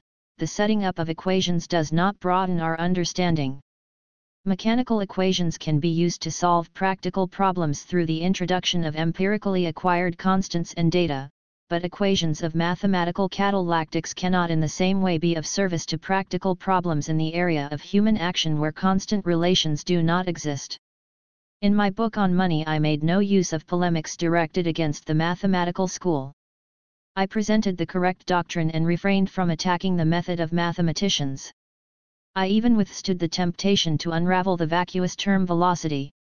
The death knell for mathematical economics was sounded when I proved that the money supply and spending power of the monetary unit are not inversely proportional. The proof demonstrated that the only constant relationship that was believed to have been found between economic quantities is in fact a variable determined by the data in each individual case. It also rendered Irving Fisher and Gustav Cassell's equations of exchange obsolete. The step-by-step analysis must take into account the passage of time. The time lag between cause and effect becomes a multiplicity of time differences between single, successive consequences. Upon examining these lags in time, one is led to a precise theory of the social consequences of change in the purchasing power of money. In order to shed some light on the objections I raised earlier concerning the teachings of Menger and Baumgartner and to give some concrete examples that illustrate the difference between the older and the younger Austrian schools, I must address Baumgartner's reaction to my theory. Both Menger and Baumgartner tacitly assumed the neutrality of money.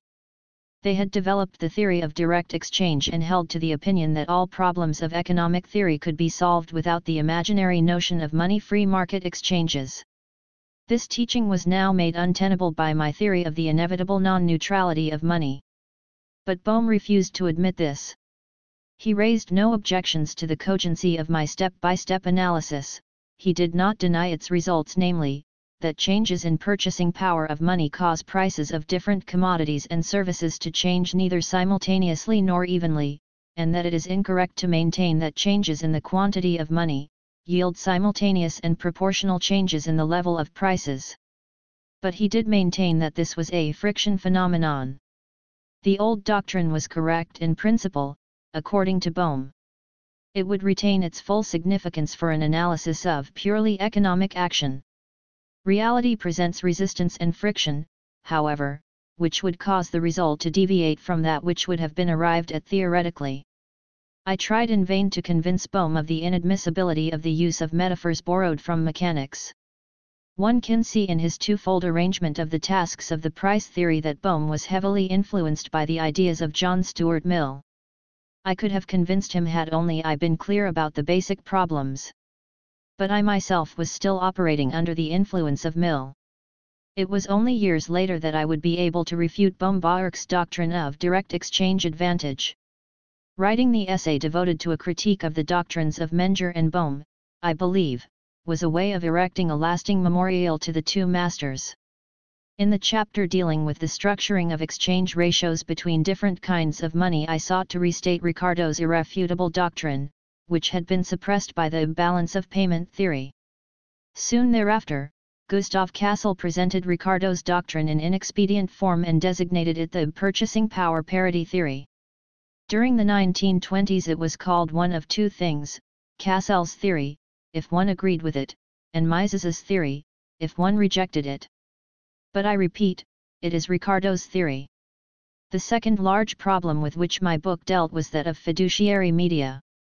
I had to create this new term in order to overcome the prevailing confusion surrounding the use of the term credit. If no distinction is made between the terms commodity credit and fiduciary credit, Machlup offers the clever translations transfer credit and created credit. Useful results can never be achieved.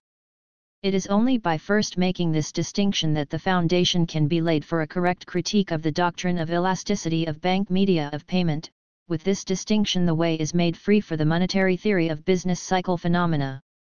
I was given the honor of naming it the Austrian trade cycle theory. In the last section of my book, my concern was to discuss items that were of general interest at the time, namely, currency and banking problems. In concluding my book, I pointed out that prevailing notions on banking would soon lead to catastrophic events. As could be expected, my book was rejected by German scientific journals in a most precipitous manner. I paid this little attention. I knew that my views would soon take hold. I saw with horror the catastrophe which I had predicted standing before the door. New books that are destroyed by critics are lasting and valuable. He who only says what others want to hear is better off remaining silent. Knapp, Benedix, Liefman, Diehl, Adolf Wagner, and Bortkiewicz, all celebrated monetary theorists in Germany at the time, have been forgotten. The first economist to give my work any credit was B. M. Anderson in his book, The Value of Money, which appeared in 1919. Because Austria was at war with the United States, it was 2 years later that I first caught a glimpse of it. John Maynard Keynes reviewed my book in the first issue of the Economics Journal that appeared after the outbreak of the war. Mr. Keynes gave the book some praise. The book is not to be denied considerable merits, the book is enlightened in the highest degree possible. But on the whole, Mr. Keynes was greatly disappointed. My book seemed to him not constructive and not original, there is no lift in the book. And he added, one closes the book, therefore, with a feeling of disappointment that an author so intelligent, so candid, and so widely read should, after all, help one so little to a clear understanding of the fundamentals of his subject. 16 years later Keynes admitted that his knowledge of the German language was lacking. In German, he said, I can only understand what I know already, so that new ideas are apt to be veiled from me by the difficulties of the language. It was not my fault that Keynes found my book neither original nor constructive, and that it could not bring him to a clear understanding of the problems. 7. The First World War. I need not report on the war or on my personal experiences during the war in this work. I concern myself with military questions and with the political only to the extent that they aid in making my aim more accessible. The war came as a result of an ideology that had been proclaimed from German lecterns for hundreds of years. Professors of economics had contributed to the intellectual preparation for war. They did not first need to be retrained in order to become intellectual bodyguards of the Hohenzollern. Schmaler authored the famous Manifesto of 93, October 11, 1914, another professor, Schumacher, who succeeded Schmaler in Berlin, edited the annexation program of the 6 central associations. Sombart wrote Handler und Helden. Franz Oppenheimer could not do enough to attack the lack of culture in England and France. Economics was no longer taught, what was taught were the doctrines of war. Things were not much better in enemy camps, but there one could find many who preferred silence. Edwin Cannon considered it the duty of the economist to protest. I was hardly able to read the newspaper during the first 15 months of the war. Conditions improved a little later on. By the end of 1917, I was no longer at the front, but worked in Vienna in the economics division of the Department of War. I wrote only 2 small essays during those years. The one concerning the classification of monetary theories was later added to the second edition of the Theory of Money and Credit. The other, The Objectives of Foreign Trade Policy, I made use of when writing Nation, State, and Economy, published in 1919. It was a scientific book, but its intent was political. It was an attempt to alienate public opinion in Germany and Austria from yet unnamed National Socialist ideals, as well as promote reconstruction through democratic liberal policy. Little attention was paid to my work, the book was seldom read. But I know that it will be read in time. The few friends who are reading it today do not doubt this. Toward the end of the war I published a short essay on quantity theory in the Journal of the Association of Austrian Banks and Bankers, a journal intended for its members but not for public consumption. My calm, academic treatment of the problem of inflation was rejected by the censor, and I had to revise it before it could appear. Responses were run in the very next issue. One of these, if I remember correctly, came from bank director Rosenbaum, who was financing Federn's economist. In the summer of 1918 the Army Supreme Command organized a course for officers who were to offer patriotic instructions to the troops. In my presentation, War Costs and War Loans, I attempted to oppose the inflationary tendencies. My lecture was published from stenographic notes, and I was never given the opportunity to read the proofs. My experiences during wartime turned my attention toward a problem that has become more important to me day by day. Indeed, I want to call it the principal and fundamental problem of our culture. He alone who fully understands economic theory can comprehend the great questions of economic and social policy. He alone who masters the most difficult tasks of economics can determine where capitalism, socialism, or interventionism constitute suitable systems of social cooperation. Political decisions, however, are not made by economists, but by public opinion, that is, the general public. The majority determines what should happen. This is true of all systems of government. Even absolute kings and dictators must govern in accordance with the demands of public opinion. There are schools of thought that simply do not want to recognize these problems. The contention of orthodox Marxism is that the dialectical process of historical development unconsciously guides man on the essential path, that is, the path that leads to his salvation. Another variety of Marxism is of the persuasion that the class can never err. Race mysticism maintains the same concerning race, the characteristics of the race intuit the finding of right solutions. Religious mysticism, even where it appears in worldly garb, for example, the Führer principle, relies on God. He will never forsake his children, but protect them from evil through revelation or by sending them a blessed shepherd. But experience spares us these escapes. It shows us that there are different doctrines and different opinions, even within various classes, races, and nations. It shows us that different men vie for leadership with different agendas, and that different churches come forth to proclaim the word of God. One would have to be blind to claim that the question of whether interest rates can be permanently reduced by credit expansion could be answered by an appeal to the dialectics of history, an unerring class consciousness, racial or national characteristics, God's word, or a Führer's order. Liberals of the 18th century were filled with a boundless optimism that said, mankind is rational, and therefore right ideas will triumph in the end. Light will replace darkness.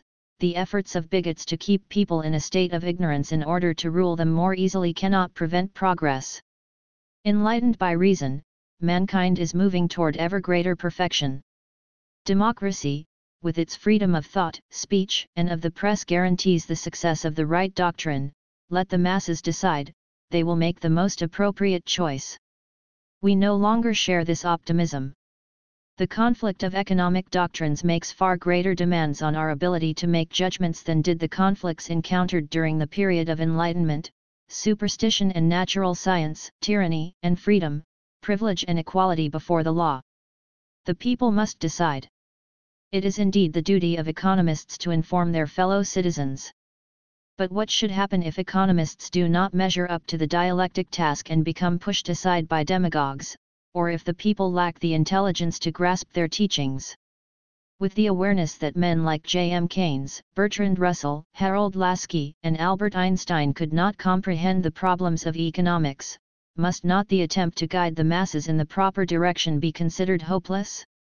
One is mistaken and fails to understand what is involved if one expects help to come in the form of a new election system or from some improvement in public education.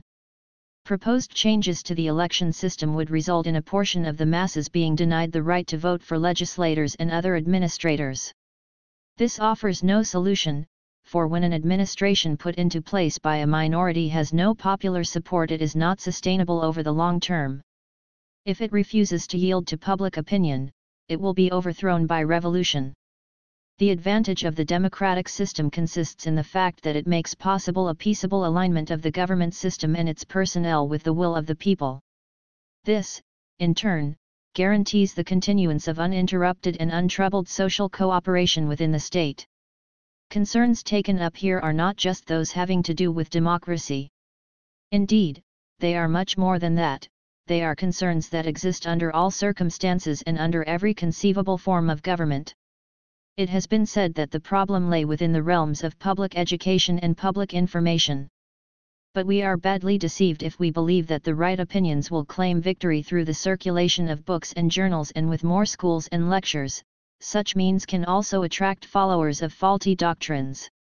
Evil consists precisely in the fact that the masses are not intellectually enabled to choose the means leading to their desired objectives. That ready judgments can be foisted onto the people through the power of suggestion demonstrates that the people are not capable of making independent decisions. Herein lies the great danger. Thus had I arrived at the hopeless pessimism that had long pervaded the best minds of Europe. We know today from the letters of Jacob Burckhardt that this great historian, too, harbored no illusions about the future of European civilization. This pessimism had broken the will of Karl Menger. It had cast a shadow over the life of Max Weber, who had become a good friend of mine while spending a semester at the University of Vienna during the last months of war. How one carries on in the face of unavoidable catastrophe is a matter of temperament.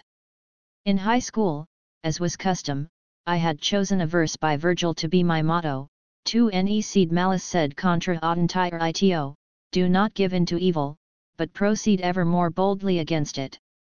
I recalled these words during the darkest hours of the war. Again and again I had met with situations from which rational deliberation found no means of escape, but then the unexpected intervened, and with it came salvation. I would not lose courage even now. I wanted to do everything an economist could do. I would not tire in saying what I knew to be true. I thus decided to write a book about socialism. I had considered the plan before the beginning of the war. Now I wanted to carry it out. 8. With the Handelskammer. Before I proceed with a description of my scientific endeavors, I must address my practical activity. From 1909 to 1938 I served with the Niederösterreichischen Handels- und Gewerbekammer. In 1920 the name of this institution was changed to the Wiener Kammer für Handel, Gewerbe, und Industrie. In Austria the Handelskammer was a parliamentary body composed of elected businessmen. These were financed through a surtax on the occupational tax that was collected by the Internal Revenue Service and then transferred to them. It had been formed during the Revolution in 1848 in order to advise the government and parliament on economic matters, and to take up some administrative duties. Until the latter part of the 1870s it remained rather insignificant. In the 1880s and 1890s it led a futile campaign against the sectarian reforms promoted and pushed through by the Christian Social Party. Throughout this time the bulk of Handelskammer activity lay within the General Assembly and in Handelskammer committees. The Handelskammer's office merely did busy work. The breakthrough of interventionism brought with it a radical change. Secretaries, department officials, and parliament members were completely ignorant when it came to matters of economics. They had, for the most part, no awareness of the consequences of the measures they took, and were barely capable of shaping laws, decrees, and regulations in a way that allowed officers charged with carrying them out to understand what needed to be done. It became imperative to seek appropriate advice and continued cooperation with persons who knew the conditions or were in the position to give instruction. The Parliament, the press, and the Kaiser took the secretaries to task for mistakes that were made on a daily basis, which the secretaries in turn saw as the responsibility of the departmental officials. In order to escape this responsibility, they sought the advice of men knowledgeable in their field. Rudolf Mayrisch and Richard Riedel, secretaries of the Viennese Handelskammer, knew to use these favorable conditions to expand the influence of their office. The president of the Handelskammer at the time was the long-sighted Baron Mothner. He played a prominent role in the House of Representatives as the leader of the Mothner Group, which had been named for him. The Handelskammer sent special delegates to the House of Representatives until 1907, and to the Parliament until 1918. Mothner agreed to the expansion of the Secretary's office, and several young economists were added to the staff. The most distinguished among them was my friend Victor Greets, a man of unusual gifts and sturdy character who, precisely because of his clear vision, suffered from the same pessimism that was destined to befall all men of insight during this time. The success of this new course in the Handelskammer was tremendous. In a short time the Secretary's office became an important factor in determining economic policy. Its importance grew even further when it, under the designation Handelspolitische Zentralstelle, created an organization in which all Austrian Handelskammers played a part. Surely enough, many a provincial Handelskammer was irrelevant because its secretary exercised no influence. But secretaries from Prague, Brno, Reichenberg, Krakow, and Trieste were men whose participation was exceedingly valuable. In 1909, the continuation of the Vienna Handelskammer's management came into question. Mayrisch had been retired for a number of years, and 1909 brought Riedel's appointment as head of the trade division of the Department of Commerce. Several young officers had left the Handelskammer to work in industry, and my friend, Greets, left in order to assume the management of a larger enterprise. He recommended me as his successor. The Handelskammer offered me the only arena in which I could work in Austria. A university professorship was closed to me, sought after were interventionists and socialists. Anyone not belonging to one of the three parties, the Christian Socialist, the German National, and the Social Democratic parties, could not hope for an appointment. Nor did I aspire to a position in government service. After the war my expertise in money and banking was so widely recognized that many of the banks offered me a position on their boards.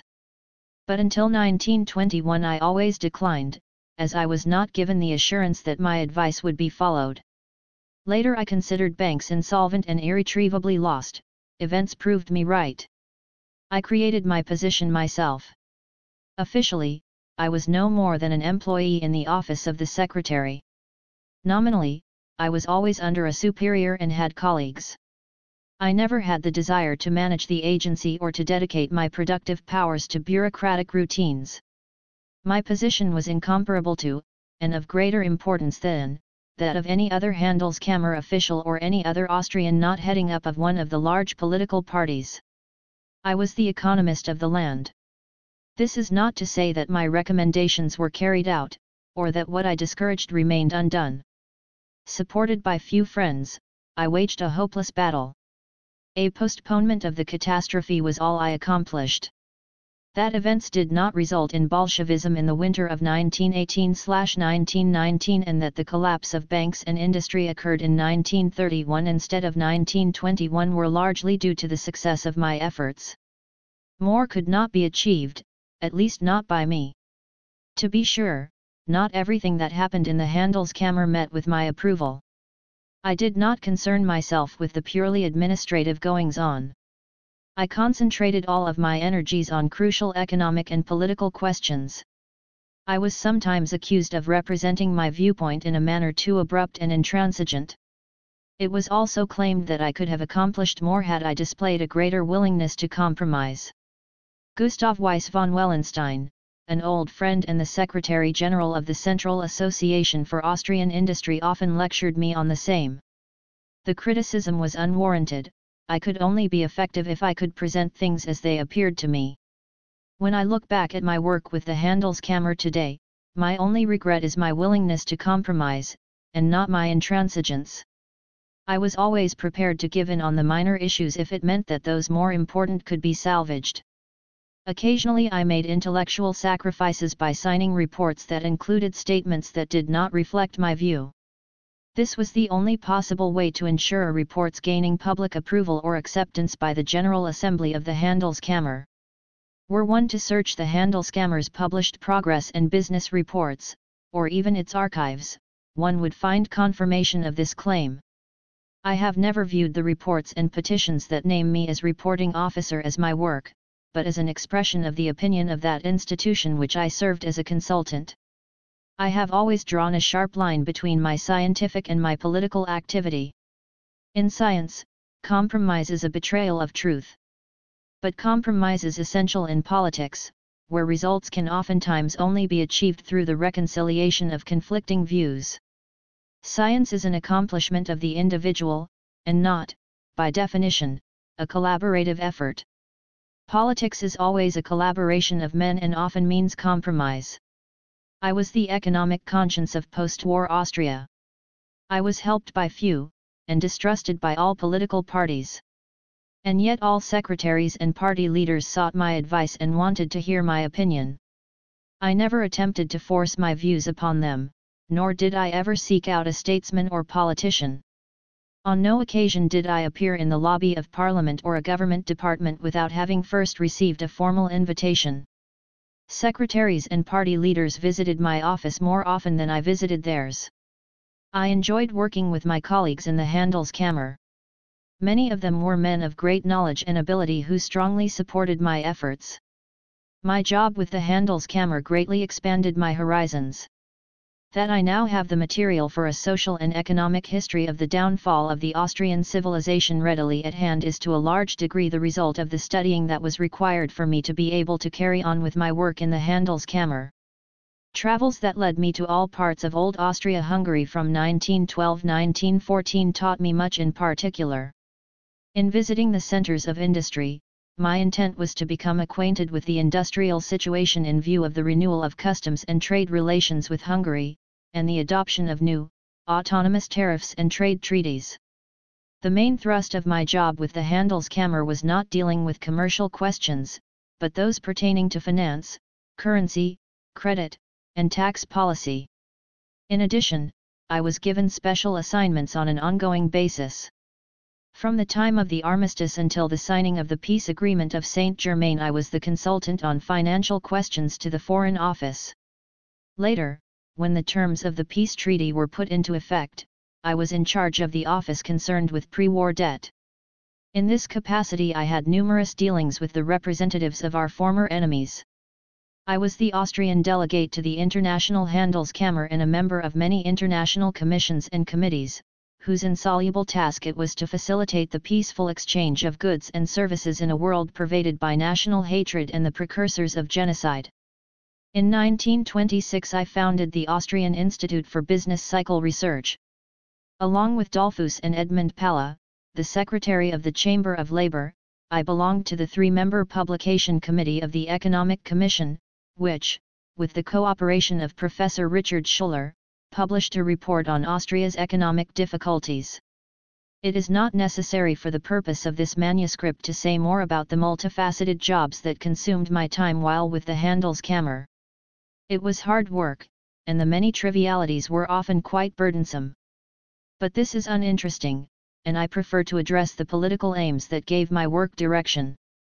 My political activity from 1918 to 1934 can be broken down into 4 stages.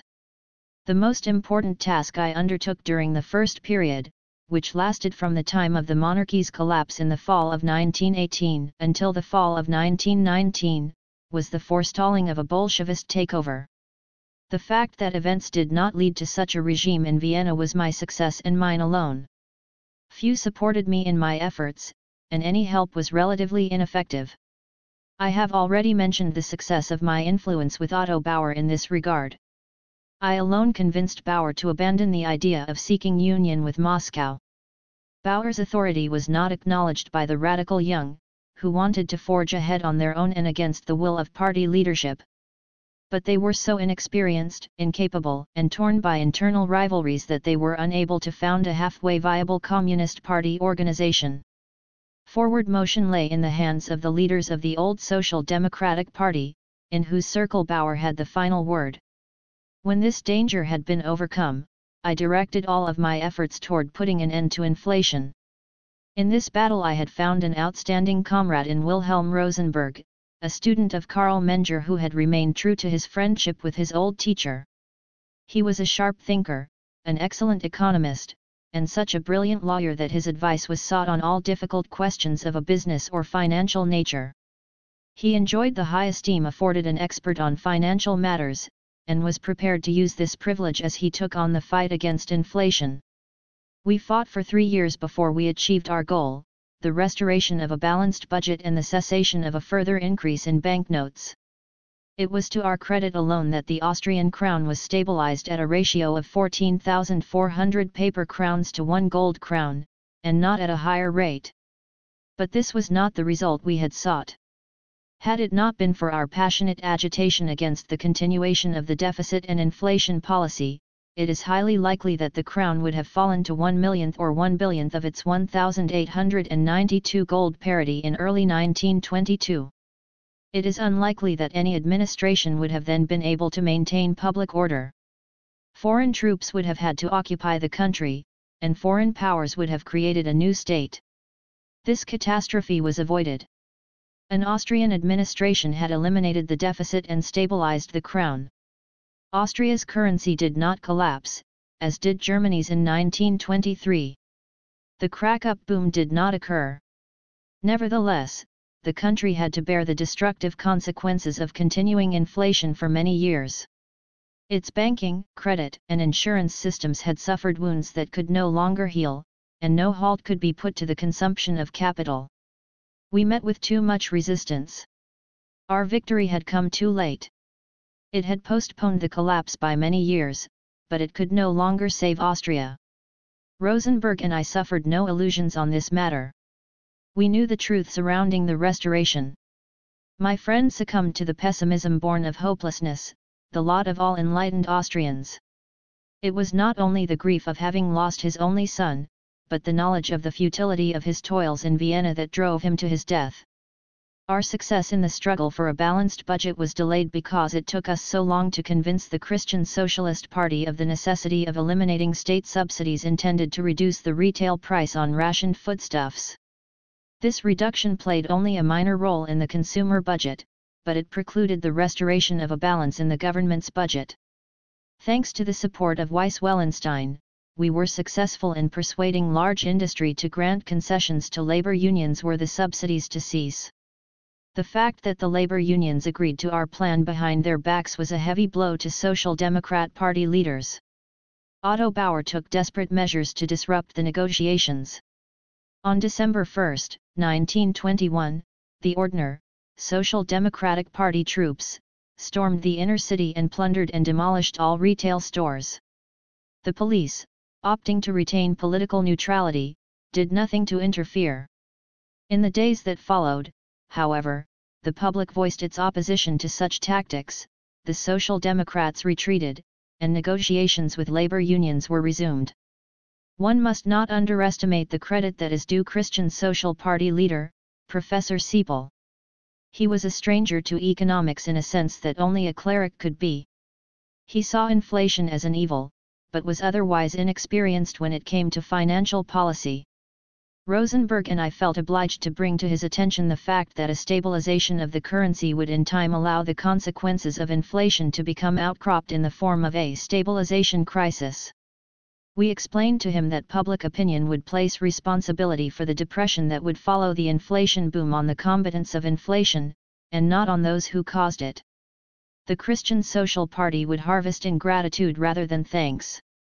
Siepel appreciated our candor. He felt that useful and necessary measures must be taken, even if they meant damage to the party. The statesman distinguishes himself from the demagogue in that he prefers that which is right over that which brings him acclaim. There were not many politicians in Austria who shared this kind of thinking. Although his worldview and life notions remained foreign to me, I felt the highest respect for the genteel and honest character of this noble priest. He was a noteworthy personality. His lack of worldliness, unfortunately, had damaging effects on his politics. The corruption of his colleagues, Christian Social and German National Party members, was not plain to him. He failed to notice that his party friends thought only of personal gain. These party friends, in particular Deputy Victor Kienbuch, an attorney who later became Minister of Finance and then President of the National Bank, had introduced him to Gottfried Kuhnwald, the son of an eminent Viennese attorney. Kuhnwald had been disabled since birth. He labored to take but few steps, hobbling from one room to the next. He required constant care and attention, and was always accompanied by two strong men who lifted him out of the car or helped him up and down the stairs. Bravely overcoming all of these constraints, Kuhnwald had finished his studies and earned his doctorate in law. The bar was inaccessible to him, as his physical condition did not allow for him to complete the requisite, year-long internship. But he found an occupation in the law office founded by his father and carried forth by his brother-in-law. Being an outstanding and knowledgeable jurist, he had a large clientele. Kuhnwald was well-read but could not think in economic terms. He saw economic problems with the eyes of a jurist who prepared contracts. But he was opposed to inflation, having seen the disruption it caused in the economy, and was thus prepared to support Rosenberg and me as we initiated the fight against it. Kuhnwald enjoyed the boundless confidence of a number of Christian social politicians and a few bankers whom he advised on difficult legal matters. The dealings of these friends of Kuhnwald were not always without objection. These politicians capitalized ruthlessly on their positions in public life, receiving compensation for commissions of all kinds, supporting bids for public contracts, and exerting influence over many agencies. They had profited greatly during times of inflation, and feared that stabilization would jeopardize their interests. Kuhnwald explained to them that the inflation would soon meet its end in any case, and hinted that he would find remunerative opportunities for them in its wake. When Rosenberg and I succeeded in winning Siepel and his party over to monetary stabilization, they chose Kuhnwald as their liaison officer and charged him with implementation of the necessary measures. He proved himself at first equal and true to the task, and our work together went well, overall. He had gathered around himself a circle of bankers, government officials, and Christian social politicians with whom he conducted a kind of financial political seminar. But as years passed and his activity continued, his influence became menacing. The outstanding purpose of his instruction became the confutation or weakening of my critique of the prevailing interventionist policy. In his view, it was not as bad as I had presented it. Austria was making economic progress, and there should be no talk of interventionist policy leading only to capital consumption. I know for certain that Kuhnwald was not acting in good faith in his optimistic presentation. He had in fact rightly judged the situation of the banks and large enterprises and had occasionally made comments that were no less pessimistic than mine. But he believed that his influence with the secretaries, through whom he secured license and other favors for his clients, would suffer were he to present the plain truth about the state of affairs. He relied on this influence for his income as an attorney and financial agent. It was extraordinarily difficult to counteract Kuhnwald's unfavorable influence. One could not freely discuss such matters in public if the credit reputation of the Austrian economy were to be protected. It would have been easy to present the facts in such a way that everyone appreciated the necessity of abandoning the policy of capital consumption. But in so doing, the bank's foreign credits would have been undermined, and bankruptcy would have been unavoidable. I was forced, therefore, to use extraordinary restraint in my efforts to bring about a change in economic policies lest I alarm the public and unsettle the credit of banks and industry. This restraint guided my conduct throughout the third period, beginning with the stabilization of the crown in 1922 and lasting until the collapse of the Kreditanstalt in the spring of 1931. The worse the situation became, due to the continuation of calamitous policies, the greater the danger of a credit crisis and the more important it became not to disturb foreign markets.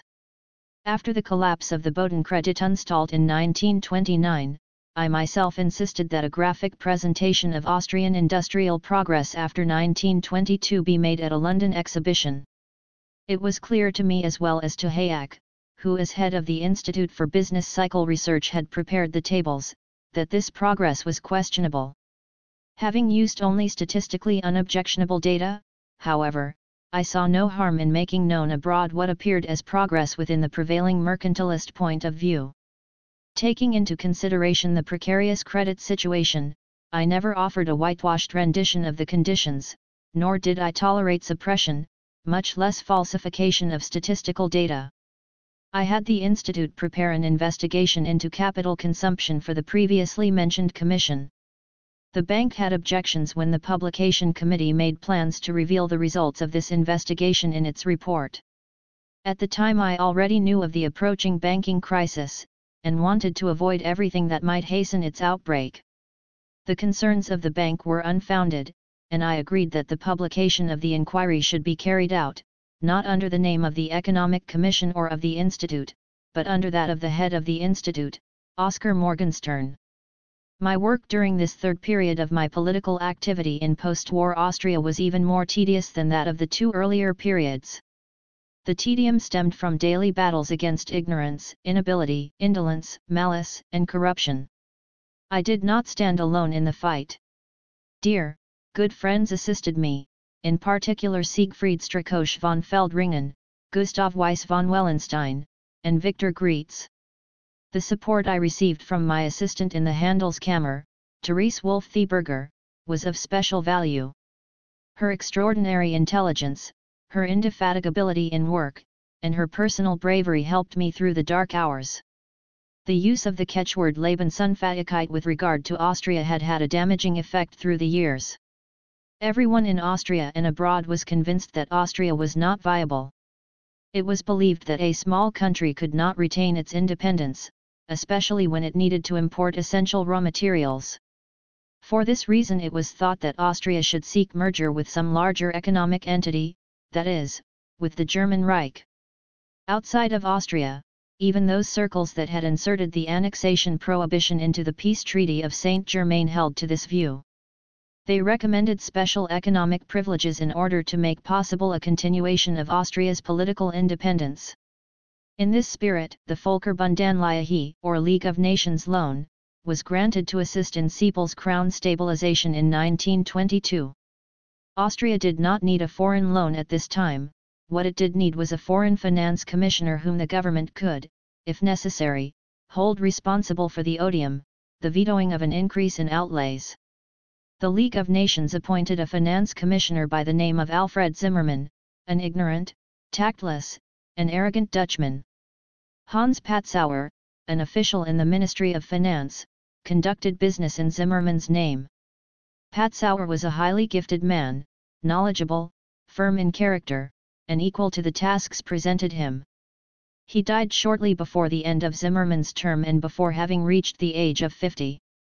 Precisely how necessary this financial guardianship was to the Austrian state would become evident when, just a few hours after its termination, the government guaranteed the obligations of the insolvent central bank Deutscher Sparkassen. Besides the granting of this League of Nations loan and another in 1932, the Western powers did nothing to assist Austria. After the Nazis raised obstacles preventing the export of Austrian lumber to Germany, the French government was petitioned, in vain, to grant tariff reductions on lumber exports to France. German nationalists, who had called themselves the Party for a Greater Germany since the collapse of the monarchy, saw in the myth of Austria's Lebensunfähigkeit a sweeping argument for annexation. For the Christian socialists, who feigned support of the annexation while actually doing everything they could to prevent it, this myth served as a convenient means to sabotage all attempts to steer economic policy in a reasonable direction. After all, they said, ours is not a viable existence, and it is therefore pointless to seek life-giving economic policies. It would have appeared downright unpatriotic to suggest reforms that could improve the economic situation. The theory of the Lebensunfähigkeit of Austria was considered the most important of foreign policy's assets. With its help, one would be able to demand favors of all kinds from the Western powers. Anyone contradicting this thinking, as did Friedrich Otto Hertz, was seen as a traitor. It is not necessary to expound on just how untenable the theory of Lebensunfähigkeit of small countries is. But I do want to point out just how contradictory the appeal to the alleged doctrine was in the mouths of the protectionists who had come into power. Industry in post-war Austria suffered less from the dissolution of the old monarchy's tariff zone than did its counterpart in the Sudetenland. Since 1918, when they were freed from the pressures of Sudetenland competition, several Austrian industries had been able to expand their production. Other industries, for example the sugar industry, had only recently come into existence in Austria. In the old tariff zone, Austria's agriculture industry was in a difficult position when compared to that of Hungary. But now, thanks to a prohibitive trade policy, Austria could greatly expand its production. The fact that coal had to be imported was no disadvantage, considering the unfavorable conditions in the coal market. It must be noted in general that during the Great Depression that began in 1929, prices of raw materials fell further and more rapidly than those of industrial products. Industrial countries were not hit as hard as agricultural and raw materials countries. Austria was not justified in joining in on the complaining about the fall in prices for raw materials. Financially, too, the new Austria suffered less from the dissolution of the old state than did other parts of the empire. In the old empire, the government had used some of the Austrian tax revenues to cover the administrative costs of its other members. The old Austria had not lived on the revenues of other members, for example, those of Galicia or Dalmatia, but had, on the contrary, subsidized them. It has been said that Austria had to take on a disproportionate share of the administrative apparatus of the old empire. This, too, is incorrect. The new Austria inherited a small number of civil servants, mostly employees of the state-run railroad, who had been working in other divisions of the empire. The precise number could never be determined, as officials frustrated every attempt to do so. But there is no doubt that the number of civil servants in question was far less than 1,000. At the same time, and especially in the case of the railroads, there were many thousands, in fact tens of thousands, of individuals newly appointed. The surplus of civil servants in the new Austria had nothing to do with the legacy of the old empire. The paralyzing effect of the catchword Lebensunfähigkeit cannot be assessed highly enough. Wherever a reform proposal appeared, it was rejected immediately on the basis of this catchword. The notorious term, Schlammpire, and the unfortunate, de last sich nix machen, found in it a generally accepted justification. The situation caused me to waver at times in my position on the annexation program. I was not blind to the dangers that would threaten Austrian culture if allied to the German Reich.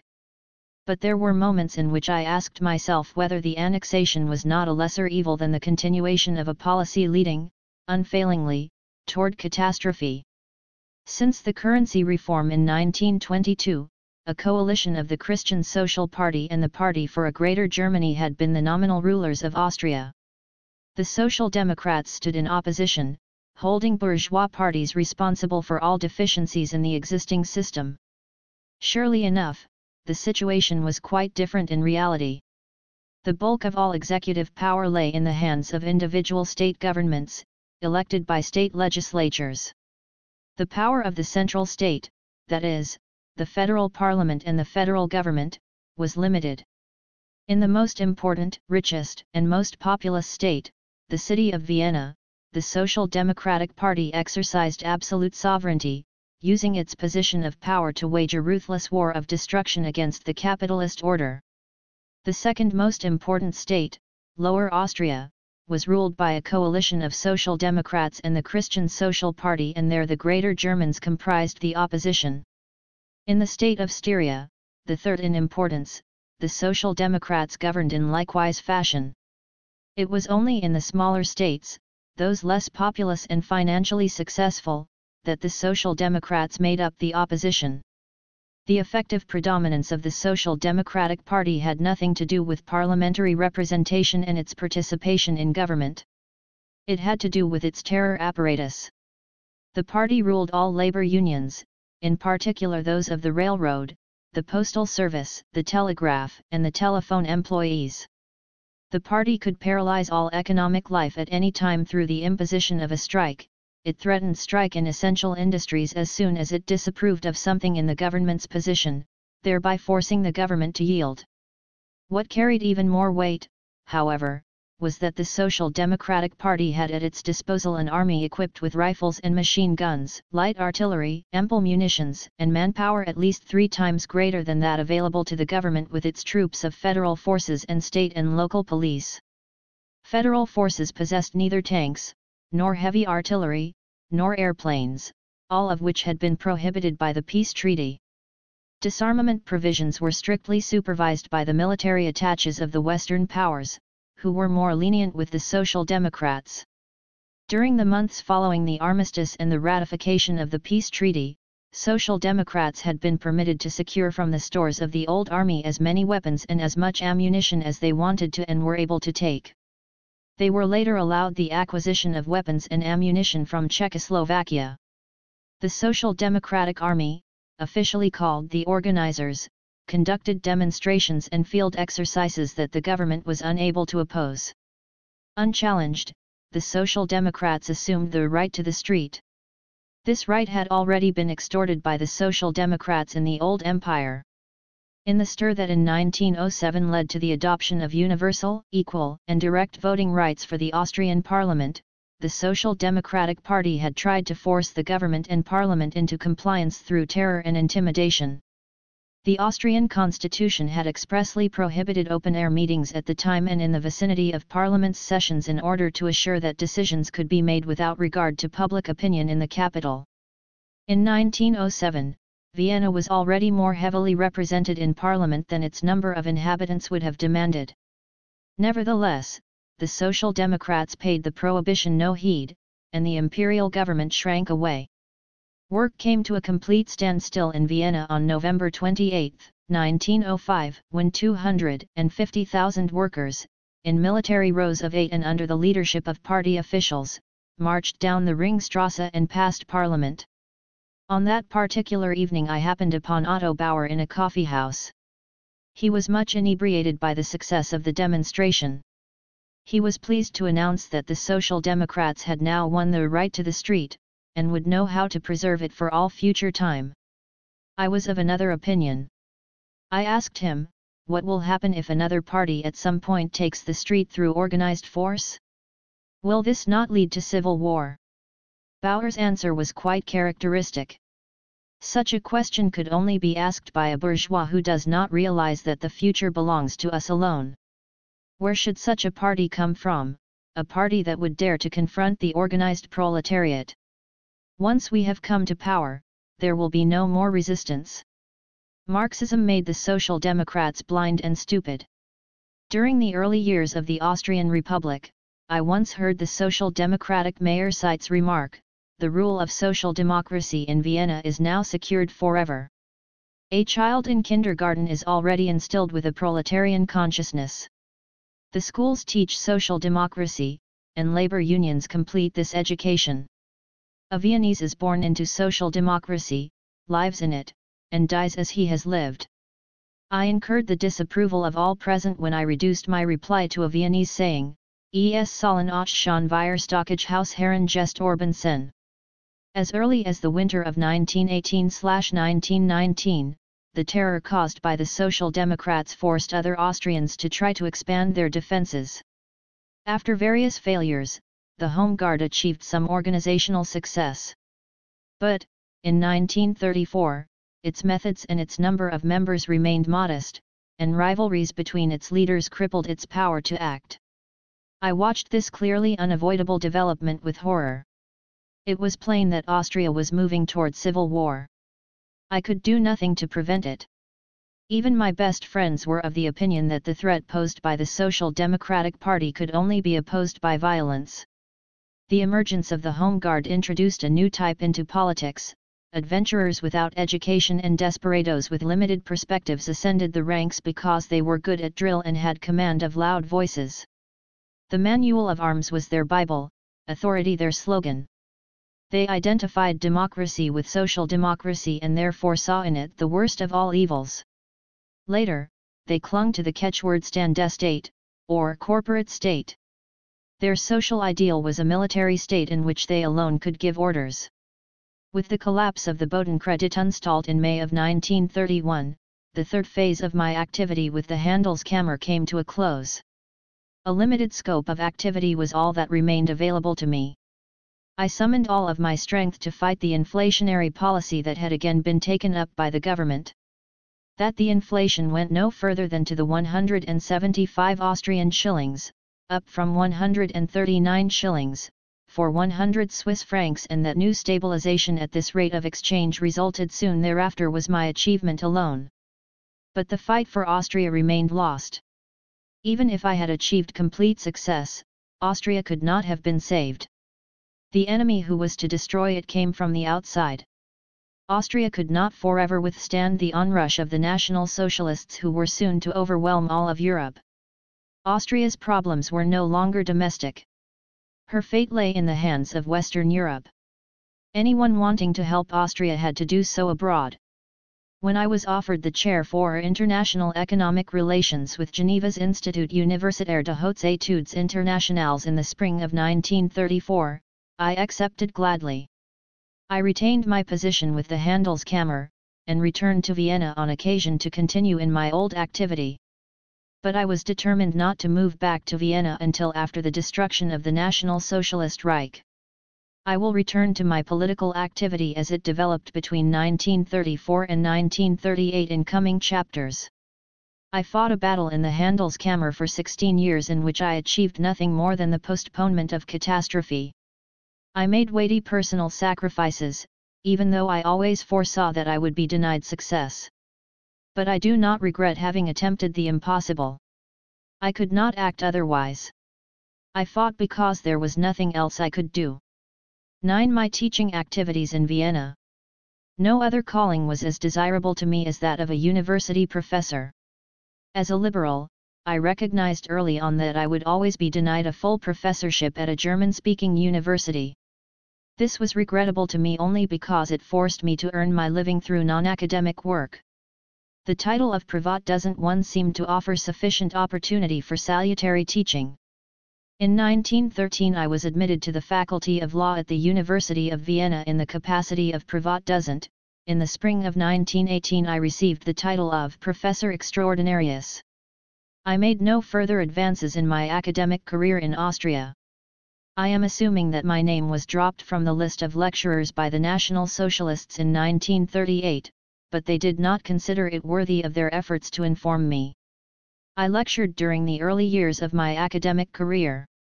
I later limited myself to conducting a 2-hour seminar on the problems of economic theory. Its success grew from year to year. Nearly all students who took the study of economics seriously attended my seminar.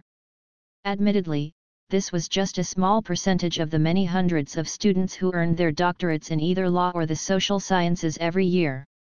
But my seminars were overcrowded. A seminar does not customarily have more than 20-25 participants, mine regularly had 40-50. After Wieser's retirement and Grunberg's move to Frankfurt, the 3 professorships in economics were held by Othmar Spann, Hans Mayer, and Count Ferdinand de Genfeld-Schonberg. Spann was barely acquainted with modern economics, he did not teach economics. Instead he preached universalism, that is, National Socialism. Degenfeld was more poorly versed in the problems of economics, the level of his instruction would have barely sufficed at a trade school of low rank. Mayer was Wieser's favorite pupil. He knew the works of Wieser and also those of Bohm and Menger. But he himself was without a facility for criticism, had never expressed an original thought, and had never really grasped what economics was all about. The awareness of his sterility and lack of creativity depressed him gravely and caused him to be unstable and malicious. He occupied his time with an open war against Spann and with spiteful intrigues directed against me. His lectures were miserable, and his seminar was not much better. It was not my imagination that the students, young doctors, and the numerous foreigners who studied in Vienna for a semester or 2 preferred my instruction. Spann and Mayer were jealous of my success, and tried to alienate my students from me.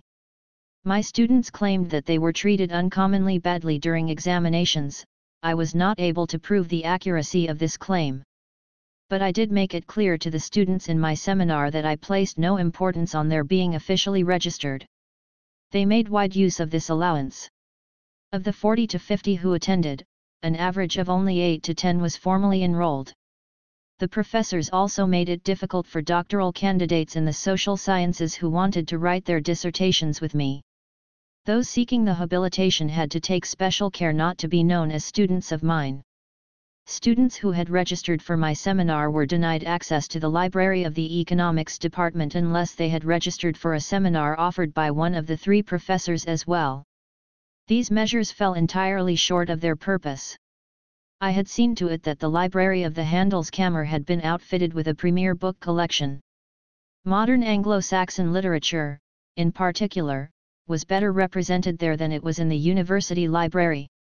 I could not be bothered by all of these things.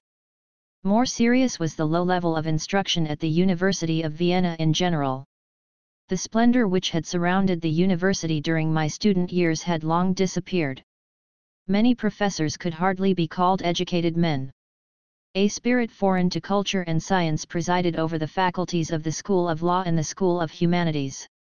In the first half of the 1920s, I was often invited to meetings with leading professors, the subject matter being the increase in state budget appropriations for the university.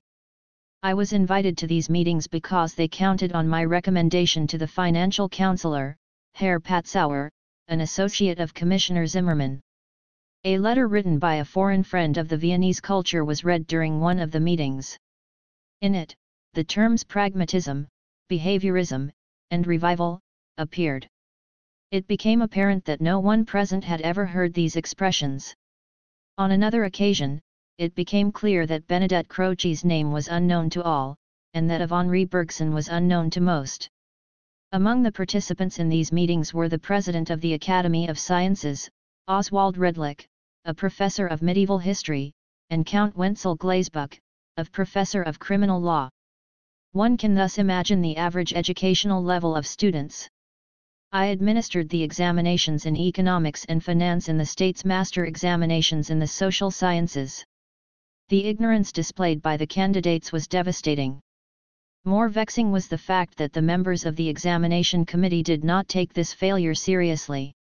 I remember having a hard time persuading the committee to fail a candidate who believed that Marx had lived in the 18th century, and that the tax on beer was a direct tax.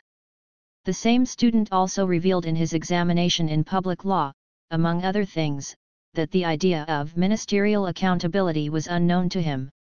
I would of course one day learn that this kind of ignorance could also be encountered in the highest of places. Austria's president, Miklas, who had been a secondary school history teacher, once participated in a discussion on the most favored nation clause with me and Professor Richard Reich, the then president of the National Bank. In the course of the discussion I mentioned the Peace of Frankfurt. Miklas inquired as to when and between which countries this treaty had been signed. There existed in Austria an unbridgeable divide between the vanishingly small group of Viennese intellectuals and the masses of so-called educated people. The educational system had taken such a deep downward turn that it no longer offered young people an education. The majority of doctors of law, of the social sciences, and of philosophy was inadequately trained in their professions, could not think, and was careful to avoid serious books. Of 100 Viennese attorneys, 10, at the most, could read a journal in English or French. The proportion was much smaller outside of Vienna and among jurists in public service. I brushed up against these conditions as an official with the Handelskammer. As a teacher I had dealt only with a select group of the most gifted. Even from 1906 to 1912, when I taught economics to the senior class of the Vienna Commercial Academy for Girls, and during the 1918-1919 academic year, when I offered a course for officers who sought re-entry into civilian life at the Vienna Export Academy, later the Institute for World Trade, I dealt primarily with above-average students. The main emphasis of my teaching activity lay in my privat seminar. Beginning in 1920, I took care to gather a number of young people around myself every 2 weeks from October to June. My office in the Handelskammer was spacious enough to accommodate 20 to 25 persons. We usually met at 7 in the evening and adjourned at 10:30. In these gatherings we debated, without restraint, the important problems of economics, social philosophy, sociology, logic, and the epistemology of the sciences of human action. Within this circle the younger Austrian school of economics thrived. Within this circle Viennese culture experienced one of its last flowerings. Here, I was neither teacher nor seminar leader. I was merely a primus inter pares, who received more than gave. Everyone belonging to the circle came voluntarily, guided only by his drive for knowledge. They came as students, but over the course of the years became friends. Later, even some of my contemporaries joined the circle. Foreign scholars visiting Vienna were welcome guests and eagerly took part in the goings-on. The Privat seminar had no official standing or function whatsoever. It was connected to neither the university nor the Handelskammer. It was and remained forever the circle of my much younger friends. Outsiders knew nothing of our gatherings, they saw only the published works of individual participants. We cultivated neither school, nor community, nor sect. It was through contradiction rather than agreement that we supported each other. But in one thing we were united, in the desire to further the sciences of human action. Each was free to go the way his own law guided him. We never organized or took on anything resembling the foul goings-on of the imperial and post-war German scientists. We never considered publishing a journal or collection of works. Each did his own work, as is befitting a thinker. Still, each one of us labored for the circle, seeking no reward other than the recognition, not the applause of friends. There was greatness in this unpretentious exchange of ideas, in it we all found happiness and satisfaction.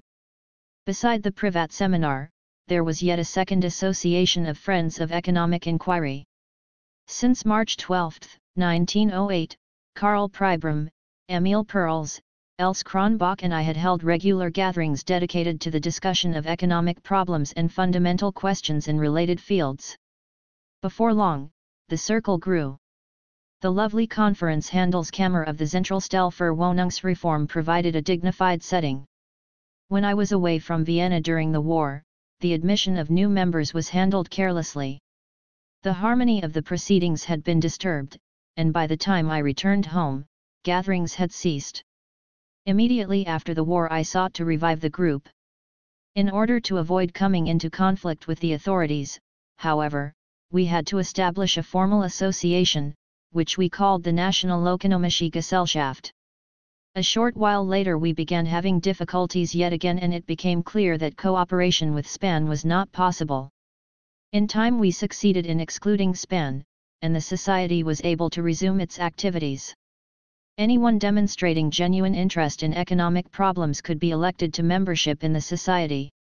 We held evening meetings at irregular intervals in the conference room of the Banking Association, where society members and out-of-town guests gave lectures, always followed by lively discussion. The nucleus of the society's membership was formed by participants of my Privat seminar, but standing alongside these were a set of outstanding economists such as Richard Schuller, Siegfried Strakosch von Feldringen, Victor Grietz, and many others. As the Gesellschaft did not want to be an affront to university professors, it felt it necessary to make Hans Mayer its president. I, myself, was vice president. When I left for Geneva in 1934, after which I only returned to Vienna for short visits, the Gesellschaft slowly began to fade away. On March 19, 1938, Hans Mayer wrote to all members issuing notice that all non-Aryan members were to take leave of the National Ökonomische Gesellschaft, in consideration of the changed circumstances in German Austria, and in view of the respective laws now also applicable to this state. This was the last that was heard of the society. List of regular Privat seminar participants: Ludwig Bettelheim Gabillen, Victor Bloch, Martha Stephanie Braun, Stephanie Brown, Friedrich Engel von Janosi, Walter Fröhlich, Gottfried von Haberoller, Friedrich A. von Hayek, Marianne von Hertzfeld, Felix Kaufmann, Rudolf Klein, Helene Lieserberger, Rudolf Loblu, Gertrude Lovizy, Fritz Machlup, Ilse Mintz Schuller, Oskar Morgenstern, Elia Fenheimer Spiro, Adolf G. Redlich Redley, Paul N. Rosenstein Rodden, Karol Schlesinger, Fritz Schreier, Alfred Schutz, Richard von Streichel, Erich Vogelin, Erich Vogelin, Robert Wilder, Emanuel Winternitz. 10 Scientific work in Germany. I participated as a silent observer in meetings of the Verein für Sozialpolitik held in Vienna in 1909 and Nuremberg in 1911. I was elected a member of the committee at its 1919 meeting in Regensburg. This did not mean a great deal, it was the honor customarily bestowed upon all who had contributed to the association's publications. But in time my position within the association became more meaningful. In contrast to its policy before the war, the association sought representation from all directions. Recognized as the representative of the Austrian school, I became ever more engaged. And so it happened that I was elected, in the end, to the board of directors. I took part in the preparation of the publications concerning the cartel problem. The preparation for and the staging of the debates on the problem of economic value held in Dresden in 1932 were predominantly my work. I was elected, I believe it was in 1924 or 1925, a member of the Deutsche Gesellschaft für Soziologie. I withdrew from both organizations in 1933. I was not favorably impressed with German professors of economic state sciences and sociology. There were among them a number of educated and sincere men filled with genuine scientific aspirations. But most of them were not. That these men were not economists, and in fact, that they usually assumed stances opposed to economics, should not be held against them. They were, after all, the students of Schmoller, Wagner, Butcher, and Brentano. They did not know the economics literature and had only the scantest idea of economic problems. Every economist was suspected of being an enemy of the state, anti-German, and a protagonist of business interests and free trade. And whenever they actually picked up an economics essay, they wanted, most emphatically, to discover its errors and deficiencies. They were dilettantes in all that they undertook. They wanted to be historians, but they scarcely looked at the interdisciplinary sciences, the most important tools of the historian. A spirit of historical research was alien to them. They were unacquainted with the basic questions of statistics. They were laymen in jurisprudence, technology, banking, and trade. They published books and essays concerning things they knew nothing about with amazing carelessness. What was much worse was that they were always ready to move with the shifting winds. In 1918 most of them sympathized with the Social Democrats, in 1933 they made agreements with the Nazis. They would have become communists had the Bolshevists come to the fore. Werner Sombart was the great master of this set. He is said to be a pioneer in economic history, economic theory, and sociology. He was deemed an upstanding man because he had once aroused the anger of Kaiser Wilhelm. The recognition of his colleagues was well earned by Sombart, as he combined in his person all of their shortcomings to the highest degree. He had never known any ambition other than to make money and to attract attention to himself. His sizable work on modern capitalism is a historical bungling. He had always speculated on public applause alone, writing paradoxes to guarantee success. He was unusually gifted, but never sought serious thought and endeavor. He took his part in suffering from delusions of grandeur, the occupational disease of German professors. He professed Marxism when doing so was fashionable. When Hitler came to power, he wrote that the Führer received his orders from God. He had no interest in economics whatsoever. In about 1922, when he was asked by Weiss Wellenstein, in my presence, if he wished to give a lecture on inflation, he declined with the words, "That problem is a technical one of banks. Having nothing to do with economics, it does not interest me." His original title for his book, The Three Economies, was The End of Economics. He told me that he had rejected this title out of regard for his colleagues who made their livings teaching economics. Nevertheless, it was more interesting to talk with Sombart than with most of the other professors. At least he was not stupid or limited. Many professors claimed to be specialists in theory. Among these were Gottel and Oppenheimer, monomaniacs too big for their own boots. Diehl was a narrow-minded ignoramus, and Spyathoff was a man never able to publish a book. At the helm of the Verein during those years was Professor Eckhart, a likable Rhinelander who produced nothing of significance with the exception of a few contributions to the history of German domestic maritime commerce. His rival was Bernhard Harms, who had popularized the term Weltwirtschaft in Germany. Driven by his desire to assume leadership of an organization, he founded the Listgesellschaft. Keeping company with these men made it clear to me that the German people could no longer be saved. These characterless imbeciles were already an elite few, chosen from the best. The field they taught at the universities was the most critical to a political education. The educated, as well as the masses, treated them as ambassadors of the science. What was to become of a youth with such teachers? In 1918, in Vienna, Max Weber said to me, "You don't like the Verein. I like it even less, but at this time, it is the only such association of men in our field. Criticism from outside does not help. One must work within the association itself and seek to remedy its shortcomings. I will try in my way, and you must do it in yours." I heeded Weber's advice, though I knew that it would be in vain. As an Austrian, as a Privatdozent, and as a theorist, I remained an outsider to the Verein. I was treated with the utmost courtesy, but I was seen as a stranger. Even Max Weber could do nothing to alter the situation. The early death of this genius was a great disaster for Germany. Had Weber lived longer, the German people of today would be able to look to this example of an Aryan who would not be broken by National Socialism. But even such an intellect could do nothing to change the course of fate. I also met men in both of these German societies whose company enriched me greatly. I recall, above all, Max Scheler, the philosopher and sociologist.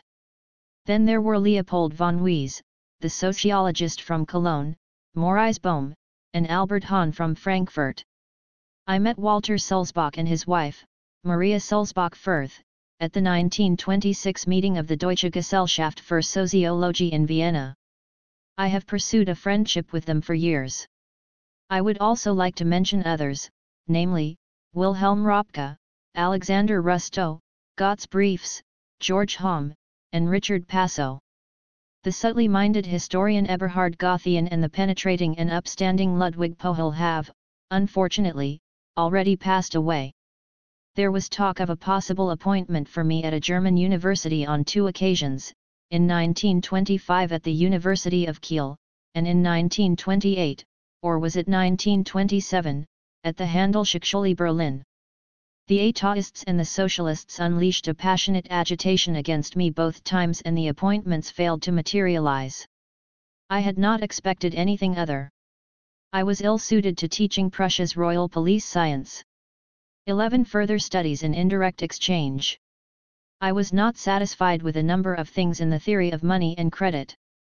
I found it necessary to remedy its shortcomings.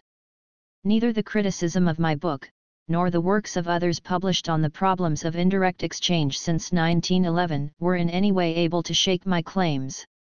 I am grateful for the incentive provided by the works of B. M. Anderson, T. E. Gregory, D. H. Robertson, Albert Hahn, Hayek, and Machlup. They caused me to reconsider my theory and improve its presentation.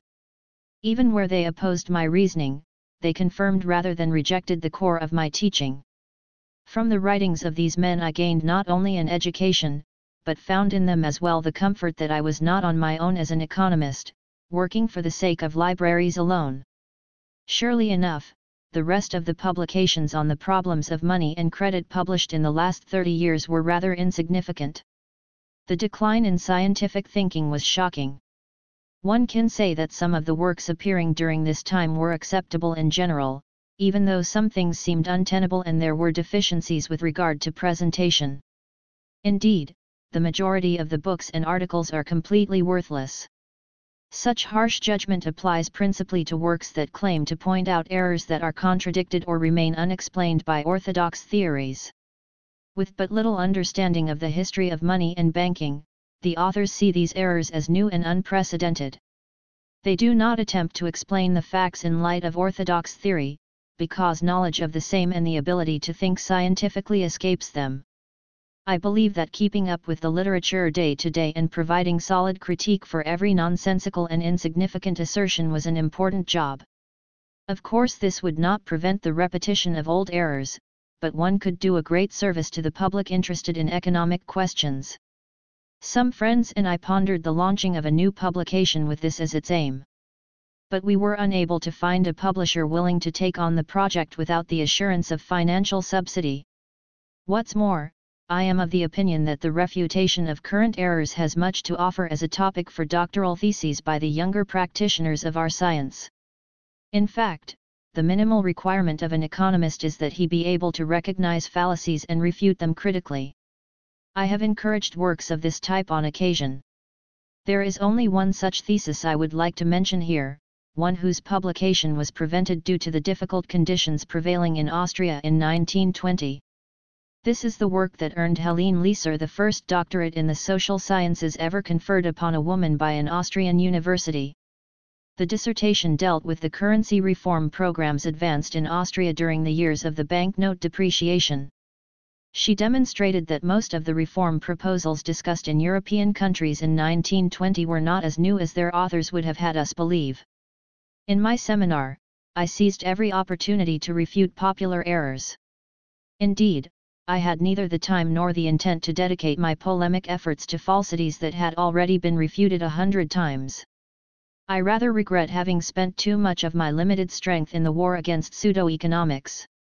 In hours of quiet reflection I repeatedly renewed my resolve to be guided by the passage of Spinoza, Veritas norma sui et falsi est. But time and again I let myself be carried away by my temperament. I published many articles during the inflation that were intended to explain the nature of monetary depreciation and refute the balance of payment theory of exchange rates. In addition to the article on quantity theory just mentioned, I wrote Zahlungsbilanz und Devisenkurs for the Mitteilungen des Vereins Österreichischer Banken und Bankiers, a journal that has in the meantime become available to the public. For the Schriften des Vereins für Sozialpolitik I wrote Geldtheorie seit des Stabilisierungsproblems. This essay was held in abeyance for many months by the board members of the Verein. They found questionable its rejection of the official thesis that the depreciation of the mark was caused by reparation payments and the French occupation. It was not published until the summer of 1923, my second article appearing in the journal. In 1919 I had contributed an essay to a volume on annexation problems of the re-entry of German Austria into the German Empire and the currency problem. In the second edition of the Theory of Money and Credit and in the small publication Geldwertstabilisierung und Konjunkturpolitik I framed the lessons on the trade cycle in a way that explained the cycle completely. The boom is facilitated by credit expansion. But what causes credit expansion? I had not answered this question in the first edition. Since that time I had found the answer. Banks want to lower the interest rate through credit expansion.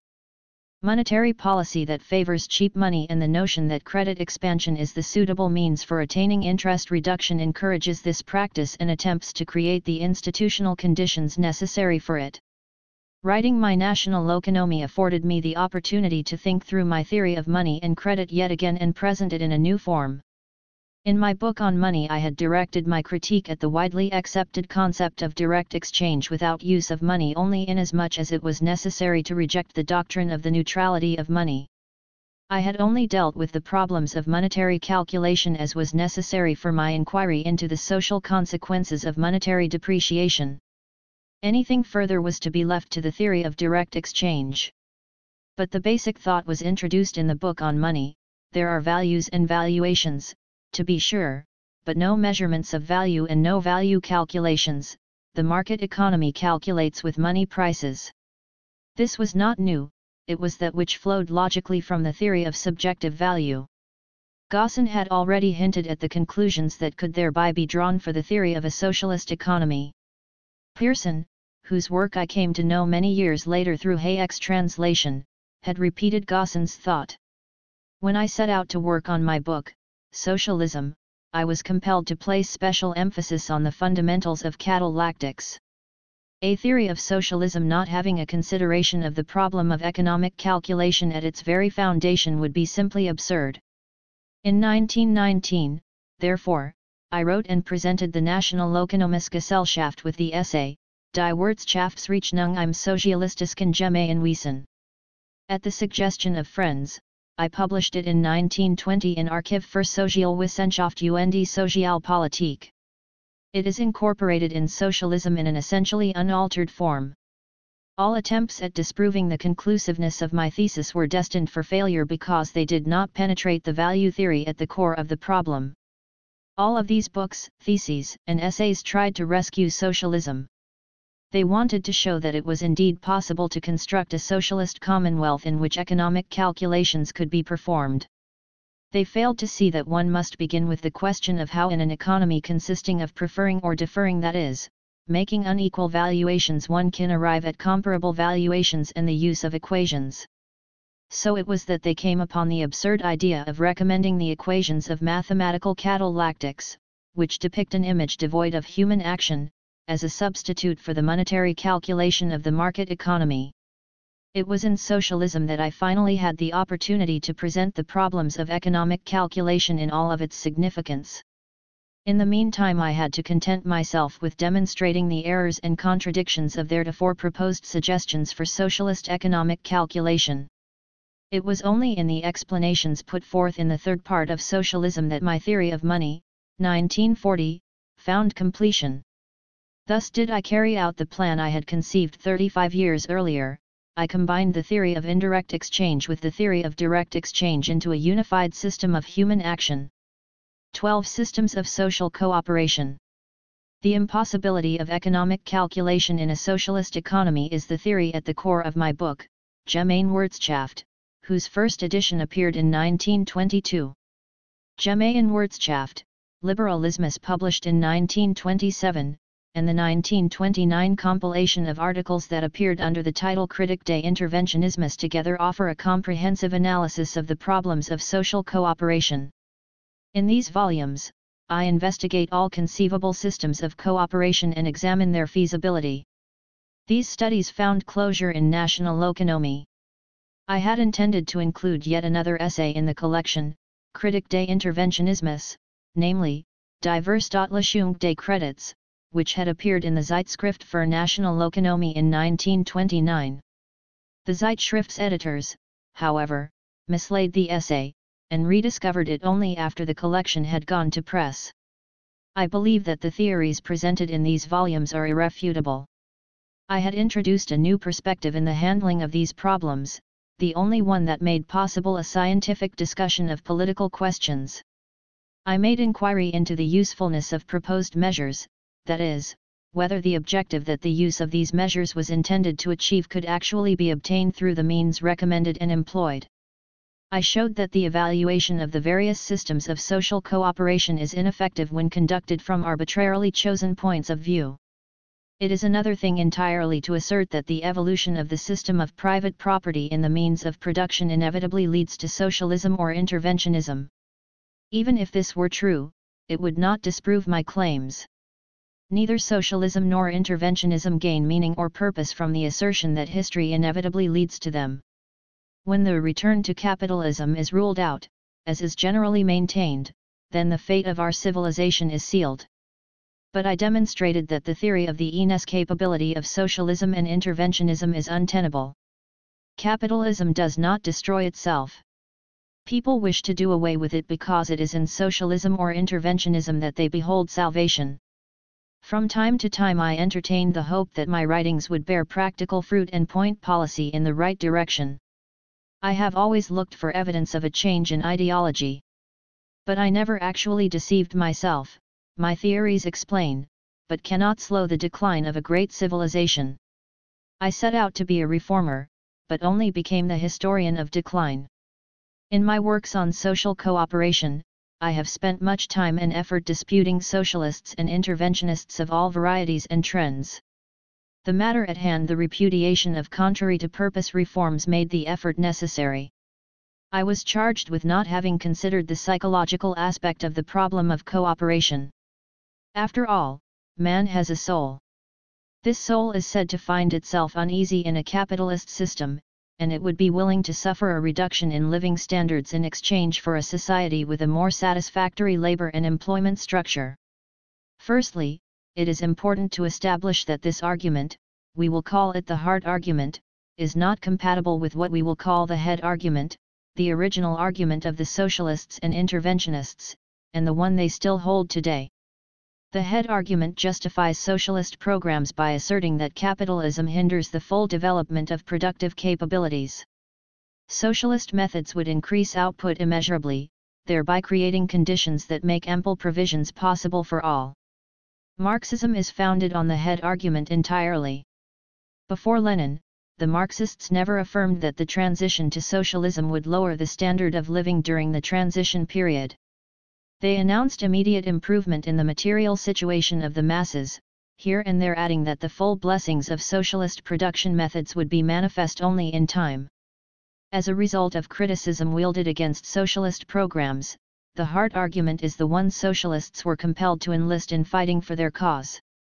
In judging the heart argument, of course, of decisive importance is the extent of the reduction in economic well-being brought about by a socialist production system. Since this cannot be ascertained objectively or measured precisely, the argument between the adherents and opponents of socialism is said to be scientifically insoluble. Economics cannot resolve the conflict. I took a turn in dealing with the problem that does not allow for the application of the heart argument. If a socialist system leads to chaos because it is a system wherein economic calculation is impossible, and if interventionism cannot attain the objectives desired by its proponents, then coming to the aid of these illogical systems through the heart argument is irrelevant. I have never denied that emotional factors explain the popularity of anti-capitalist policies. But inexpedient proposals and measures cannot be made expedient by factors of this type. If people cannot tolerate capitalism psychologically, then the culture of capitalism will fail. I have been charged with overestimating the roles played by logic and reason in life. In theory there is no either/or. Life, I was told, consists of compromises. What appears incompatible in scientific analysis sometimes takes a feasible shape in praxis. Politics will find a way of blending conflicting principles. The solution may well be called illogical, irrational, and senseless, but it can be fruitful. This alone is what matters. The critics are mistaken. People wish to follow through on that which they deem suitable. Nothing is more remote to them than a half-realized desire. Here man makes no appeal to historical experience. It is true that those religions that call for a turning away from earthly concerns have gotten along quite well in this world. But the rigorous teachings of Christianity and Buddhism have never tamed the spirits. The stringent teachings of these two religions that have crossed over into the popular faith have not stood in the way of the activities of secular life. Compliance to religious commands was reserved for the monks. Even during the Middle Ages, princes of the Church did not allow their activities to be influenced by consideration of the commands of the Sermon on the Mount and other evangelical teachings. The small band of those who actually took Christianity and Buddhism seriously retreated from worldly affairs. The lives of those remaining were not a compromise, but simply unchristian and un-Buddhist. Today we face a problem of a different kind. The masses tend toward socialism or interventionism. In any case, they are anti-capitalistic. But the individualist does not seek to rescue his soul from the world, he wants to refashion the world. He will see things through to the end. The masses are implacable in their consistency, they would rather destroy the world than be robbed of one iota of their agenda. There is no consolation in recalling the fact that there had always been interventionism in the pre-capitalist past. Far fewer people lived on the Earth's surface then, and the masses were content with living conditions they would today find intolerable. One cannot simply withdraw from capitalism and return to a century gone by. 13 Epistemological Studies. Throughout the course of the 19th century, and upon the ruins of old religious beliefs, various sects began to entrench themselves. They sought to offer their followers a substitute for lost faith. The most lasting of these sects is positivism, the incongruous insistence of bad science and eviscerated papistrati, as Huxley called it, collected essays, vol. v. In reaction against church practices, positivism found many ardent disciples in Catholic countries.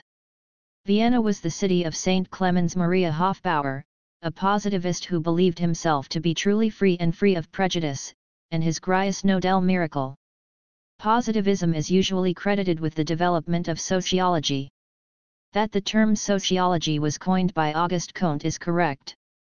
But that which is pursued under the name of sociology, insofar as it is not just idle talk, has nothing to do with a positivist program of a science of human action built upon experience with the methods of Newtonian physics. Kant's sociology is one of ethnography, cultural history, and psychology, and makes use of the old methods of history. He wanted nothing to do with the science of human action whose history began in classical economics. In this his followers remained faithful to their master. For some time German universities rejected positivism and their doors remained closed to sociology.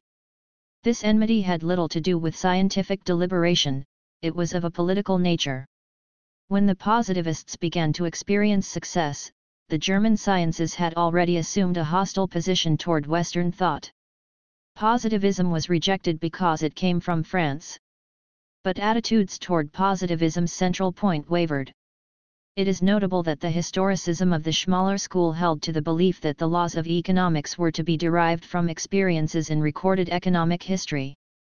One can also say that the last great effort of German epistemology was made in dealing with problems not raised by positivism, but those that it made controversial. The building blocks of the theory of scientific understanding in the humanities were laid by scholars whose writings predated Kant, or who did not know him. Its development was a reaction against positivism, and no less against the historical materialism of the Marxists. It followed that I saw no possibilities for economic science when I entered the university. I was convinced that economic history must make use of the means and methods of the historical disciplines and could never yield economic laws. I believed that there was nothing in economic life that could be made the object of scientific analysis outside of economic history. There could not have been a more consistent follower of historicism than I. The cohesiveness of my epistemology suffered an irreparable breach after I actually came to know economics. I was helpless. The writings of the Methodenstrate even Menger's splendid work did not satisfy me. I was even more disappointed by John Stuart Mill.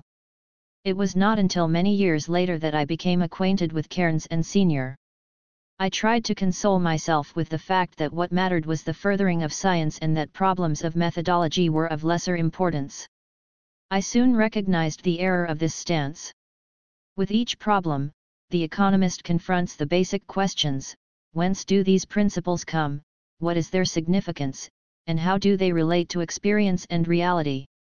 These are not problems of method or even research technique, they are themselves the fundamental questions.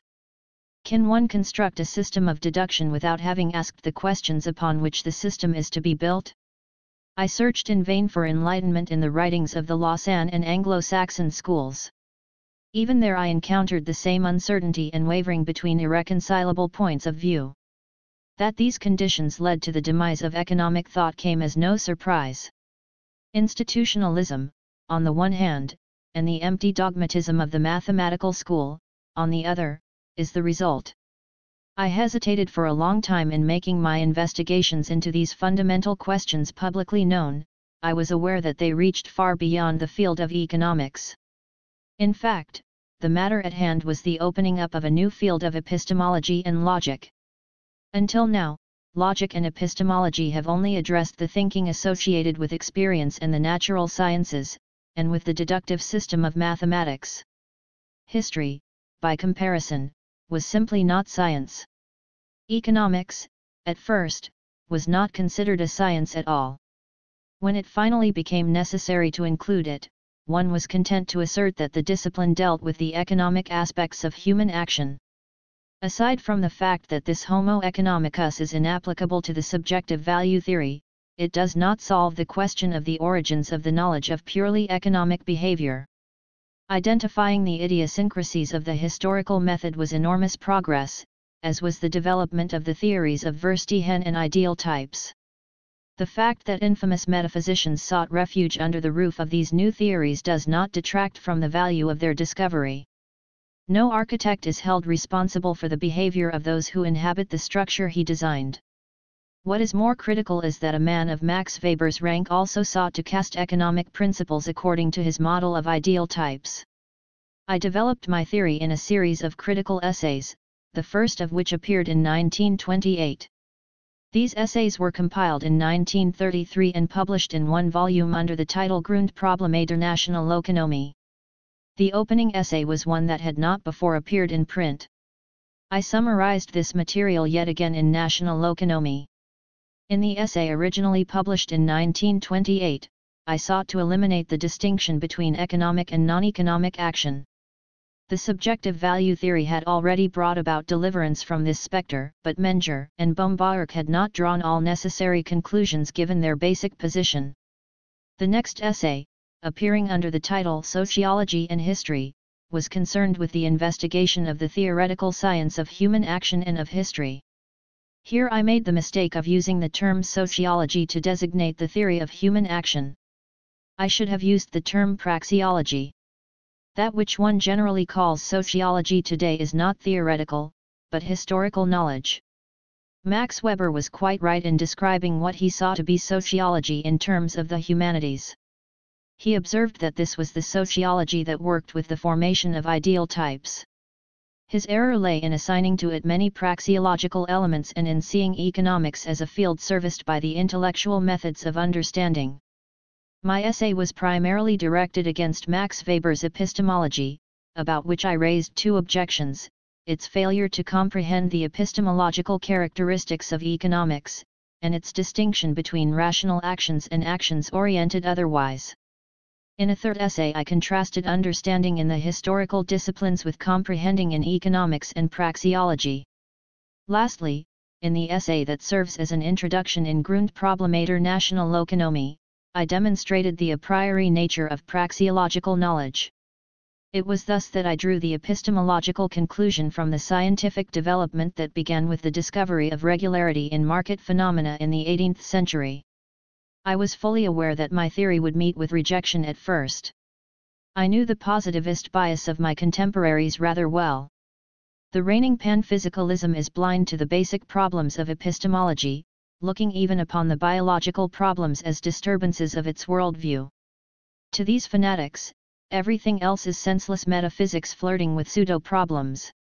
One cannot make excuses for the excesses of this neopositivism by recalling at the same time the no less regrettable fabrications of idealistic philosophy, or even by considering it a beneficial reaction. It is indeed the task of the historian of dogma to understand error and thereby explain it.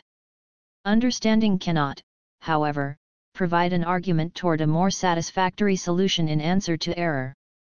I believe I understand positivism, but this has nothing to do with whether or not its answers are useful.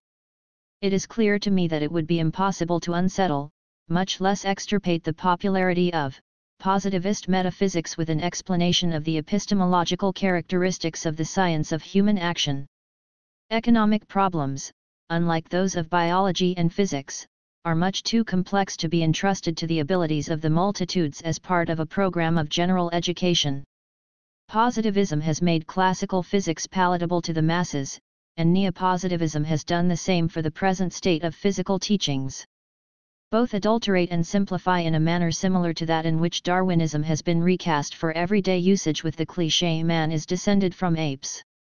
Much time will elapse before people dispense with such raw simplifications. Until then, the bourgeoisie will remain occupied with a popular philosophy.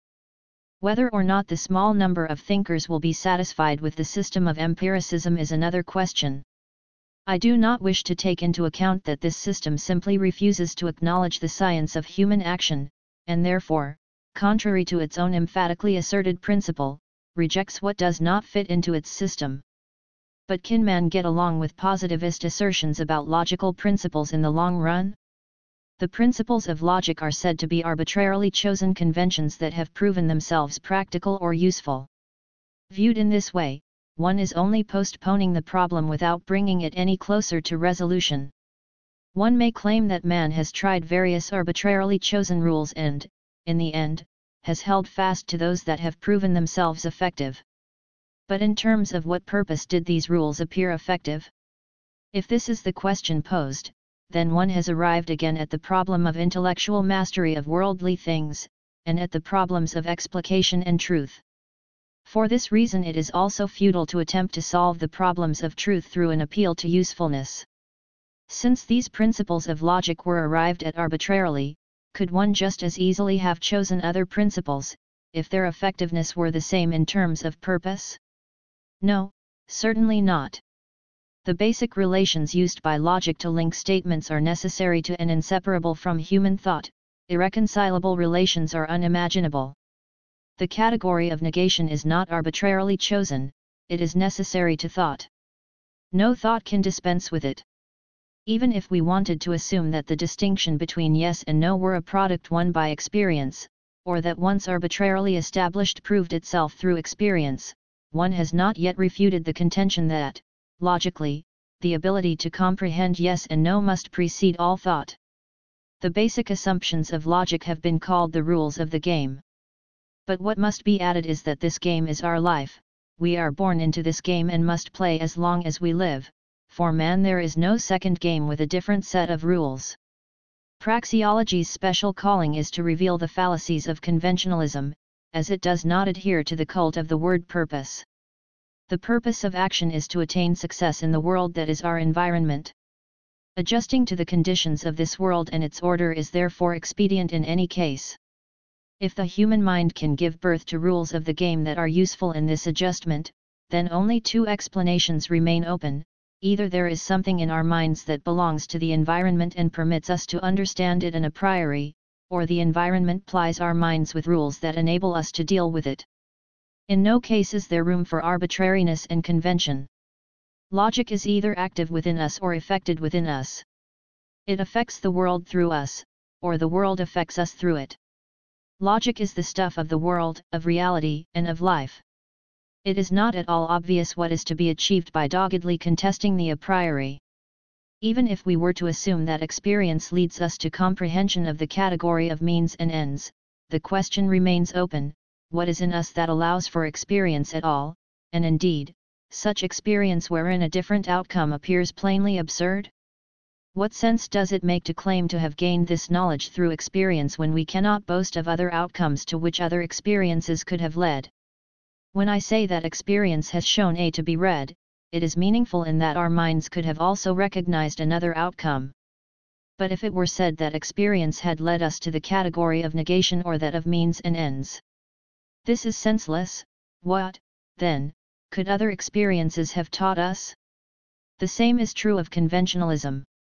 What other rules of the game could take the place of logical principles or the praxeological concept of action?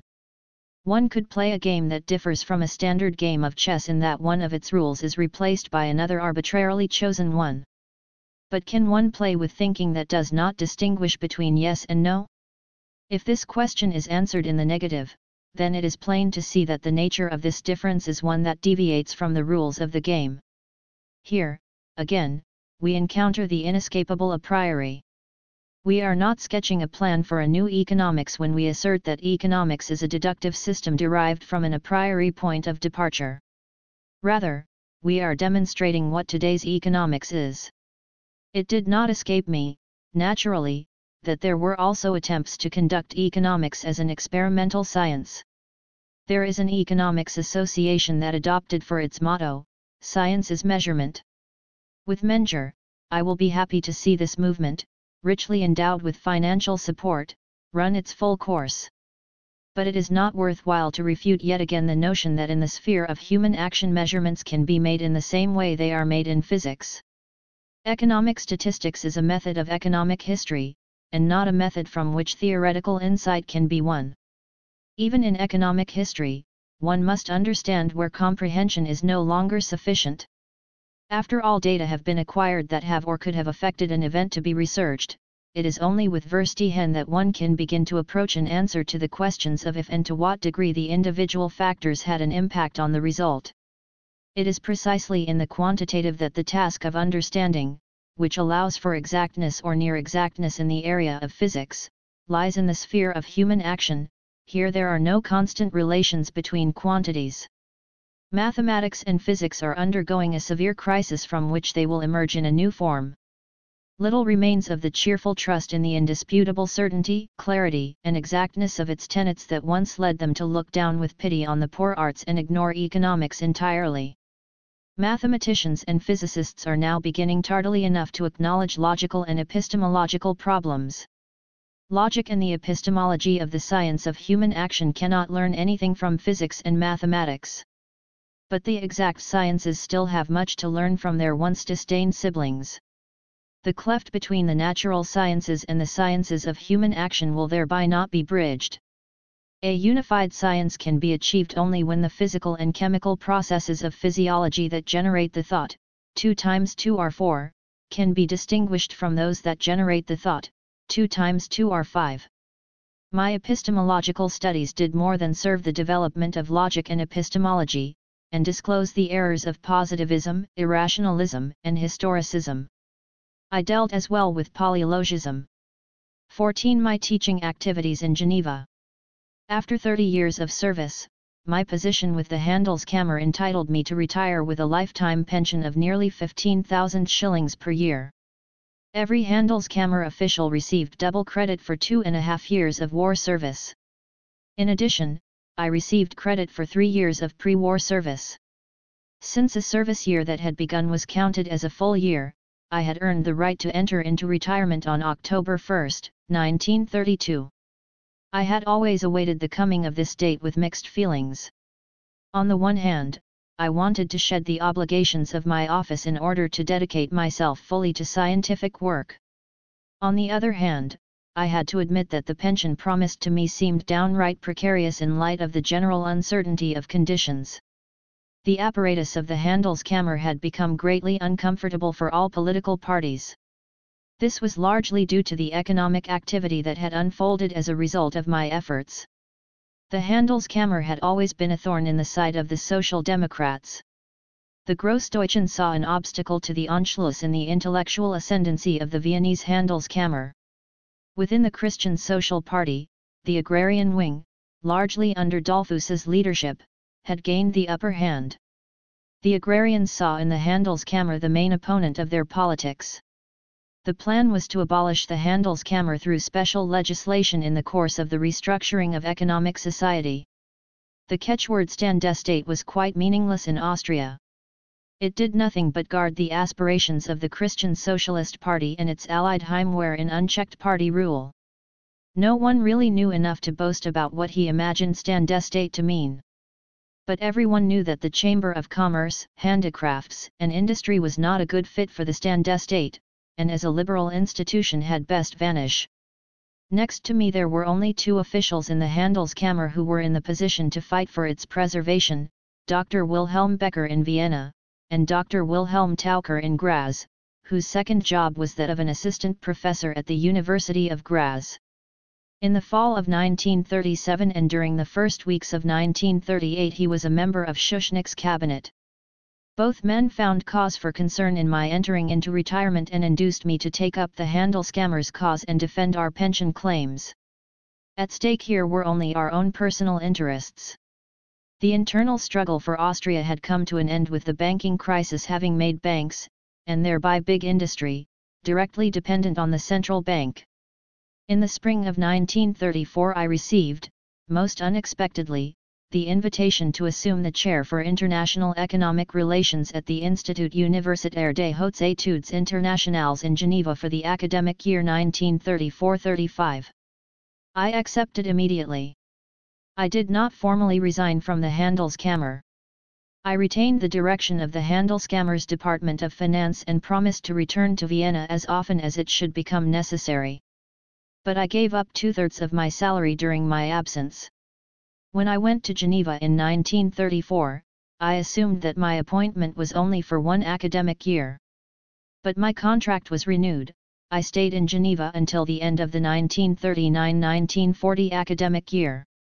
I sensed liberation in the distance from the daily routines in the Handelskammer and from the political duties that I could not have escaped in Vienna. I was finally able to concern myself fully and almost exclusively with scientific problems. The institute was a creation of its directors, William E. Rappaport and Paul Mantoux. The teaching load it imposed upon its faculty was minimal, 1 hour of lecture and 2 hours of seminar per week. An affectionate understanding reigned among teachers and students. The spirit of liberalism shone upon this unique institution. That we were all fighting for a lost cause could not be mistaken. The flood of barbarism was rising around us. The Geneva of those years will live on in history as the seat of the League of Nations. The League of Nations was never real. The diplomats had turned a great idea into a bureaucracy with several hundred employees.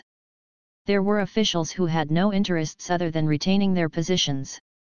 At the head of this bureaucracy was the unimaginative, small-minded French bureaucrat, M. Joseph Avenel. The officials were similar to their chief. The League of Nations did not fail on account of the inability and indolence of its officials. It never came to life because it lacked the ideological foundation. In a liberal world, individual states and nations can cooperate peacefully without supranational organization. In a world pervaded by nationalism, neither treaties nor the creation of international agencies can eliminate conflict. The failure of the League of Nations also paralyzed the development of the institute founded by Rapport and Mantoux. Young people who frequented it came to Geneva with more than the purpose of attending lectures and seminars alone. In Geneva they wanted to escape the narrow nationalism of their home countries and engage the spirit of international cooperation. But what they saw of the League of Nations filled them with dismay and robbed them of their courage.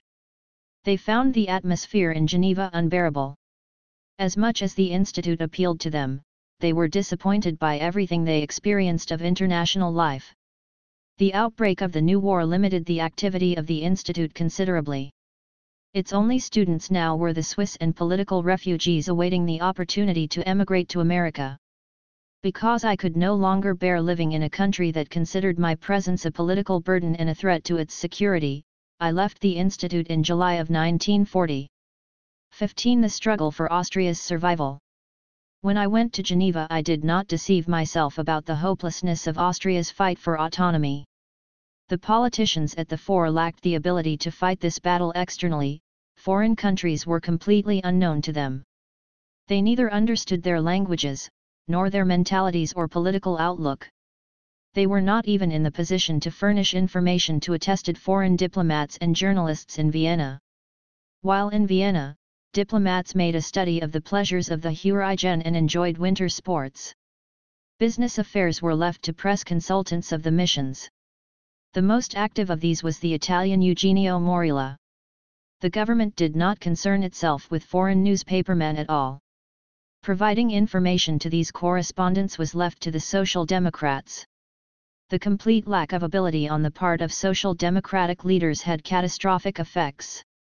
Otto Bauer had elevated the demand for unification with Germany to the party platform in 1918. He based this on the notion that the authority of the proletariat was assured for all time in highly industrialized Germany. But in Austria, where the majority of the population was made up of farmers, farm workers, and craftsmen, he feared defeat of the proletariat by the other classes. Bauer refused to alter his policies even when the National Socialists seized power in Germany. In his stubbornness, he failed to see that holding fast to an Anschluss program was grist in the mill of the Nazis. The Social Democrats simply did not want to recognize that it was only the Italians who were ready to support Austria in its fight against the National Socialist takeover. They fought passionately against a fascist course of foreign policy.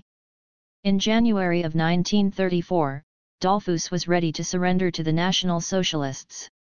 Negotiations were already quite advanced when, in the last minute, Italy put in its veto. Il Duce sent his Under-Secretary of State, Suvok, to Vienna to assure the government of his support. It was then that the Social Democrats added the crowning touch to their stupidity. Their journal, the Labour Press, accused Suvok of having deserted the Austrian army in World War I. The Social Democrats organized turbulent street demonstrations against Il Duce's delegate. It was only through a massive contingent of police and the Heimwehr that Suvok was protected from personal injury. In order to make amends with Suvok, the government suspended the mailing of the Labour Press for 1 month. The Social Democrats answered with more intense demonstrations, which, in turn, resulted in the crushing of their leaders by government troops and the Heimwehr, and brought about an end to the rule of the Social Democratic Party in Viennese city government. Leaders of the Social Democratic Party who had fled to London, Paris, and Prague now openly refused any support of Austria in her fight against Hitler. They felt there was no difference between Austrian fascism and that of the Nazis, and that it was not the charge of the Western democracies to interfere in the struggle between the two fascist groups. At any rate, the powers had no intention of confronting Hitler. From March of 1933 on, the fate of Austria lay entirely in the hands of the Italians. Had Italy not been prepared to intervene, Hitler, in 1934, would have intervened in Austria's battle against the insurgency of Austrian Nazis and German tourists. When English policies concerning the Ethiopian question drove Italy into the arms of Hitler, the fate of Austria was sealed. There are no words strong enough to describe the absurdity of English politics between the two wars. The English were unteachable. They believed they knew and understood everything better. They were mistrustful of everyone, but they believed everything the National Socialists said. The behavior of the Czechs was even dumber. Even in 1938, Beneš had seen in the restoration of the Habsburg monarchy an evil greater than the Anschluss. The French took a position that was forthrightly sympathetic with Hitler. Nearly all educated Frenchmen were reading the Gringoire, which openly defended Hitler. Quos dies vult perdere, dementat. It was completely impossible to battle this stubbornness. When I went to Geneva, I had hoped to be successful in contributing to the enlightenment of controlling personalities. But I soon came to realize that this was a futile undertaking. We Englishmen, I was told by a member of the English Labour Party, never want to wage war again. I asked, and if Hitler should attack England? The answer was bewildering: then we will just be ruled and exploited by German instead of English capitalists. It makes no difference to the people. Since 1931, the League of Nations in Vienna was represented by a Dutchman named Rost van Tuningen. In Vienna, Rost openly advanced pro-Nazi propaganda. When he later withdrew from the League of Nations and returned home, he was immediately appointed Deputy Führer of the National Socialist Party in the Netherlands. My Viennese friends could not believe that it was impossible for me to achieve Rost's dismissal. Only one nation had attempted serious opposition to Hitler on the European continent: the Austrian nation. It was only after 5 years of successful resistance that little Austria surrendered, abandoned by all. The whole world breathed a sigh of relief. Now Hitler would finally be satisfied, now he would deal peacefully with other nations. 27 months later, Hitler was the master of the European continent.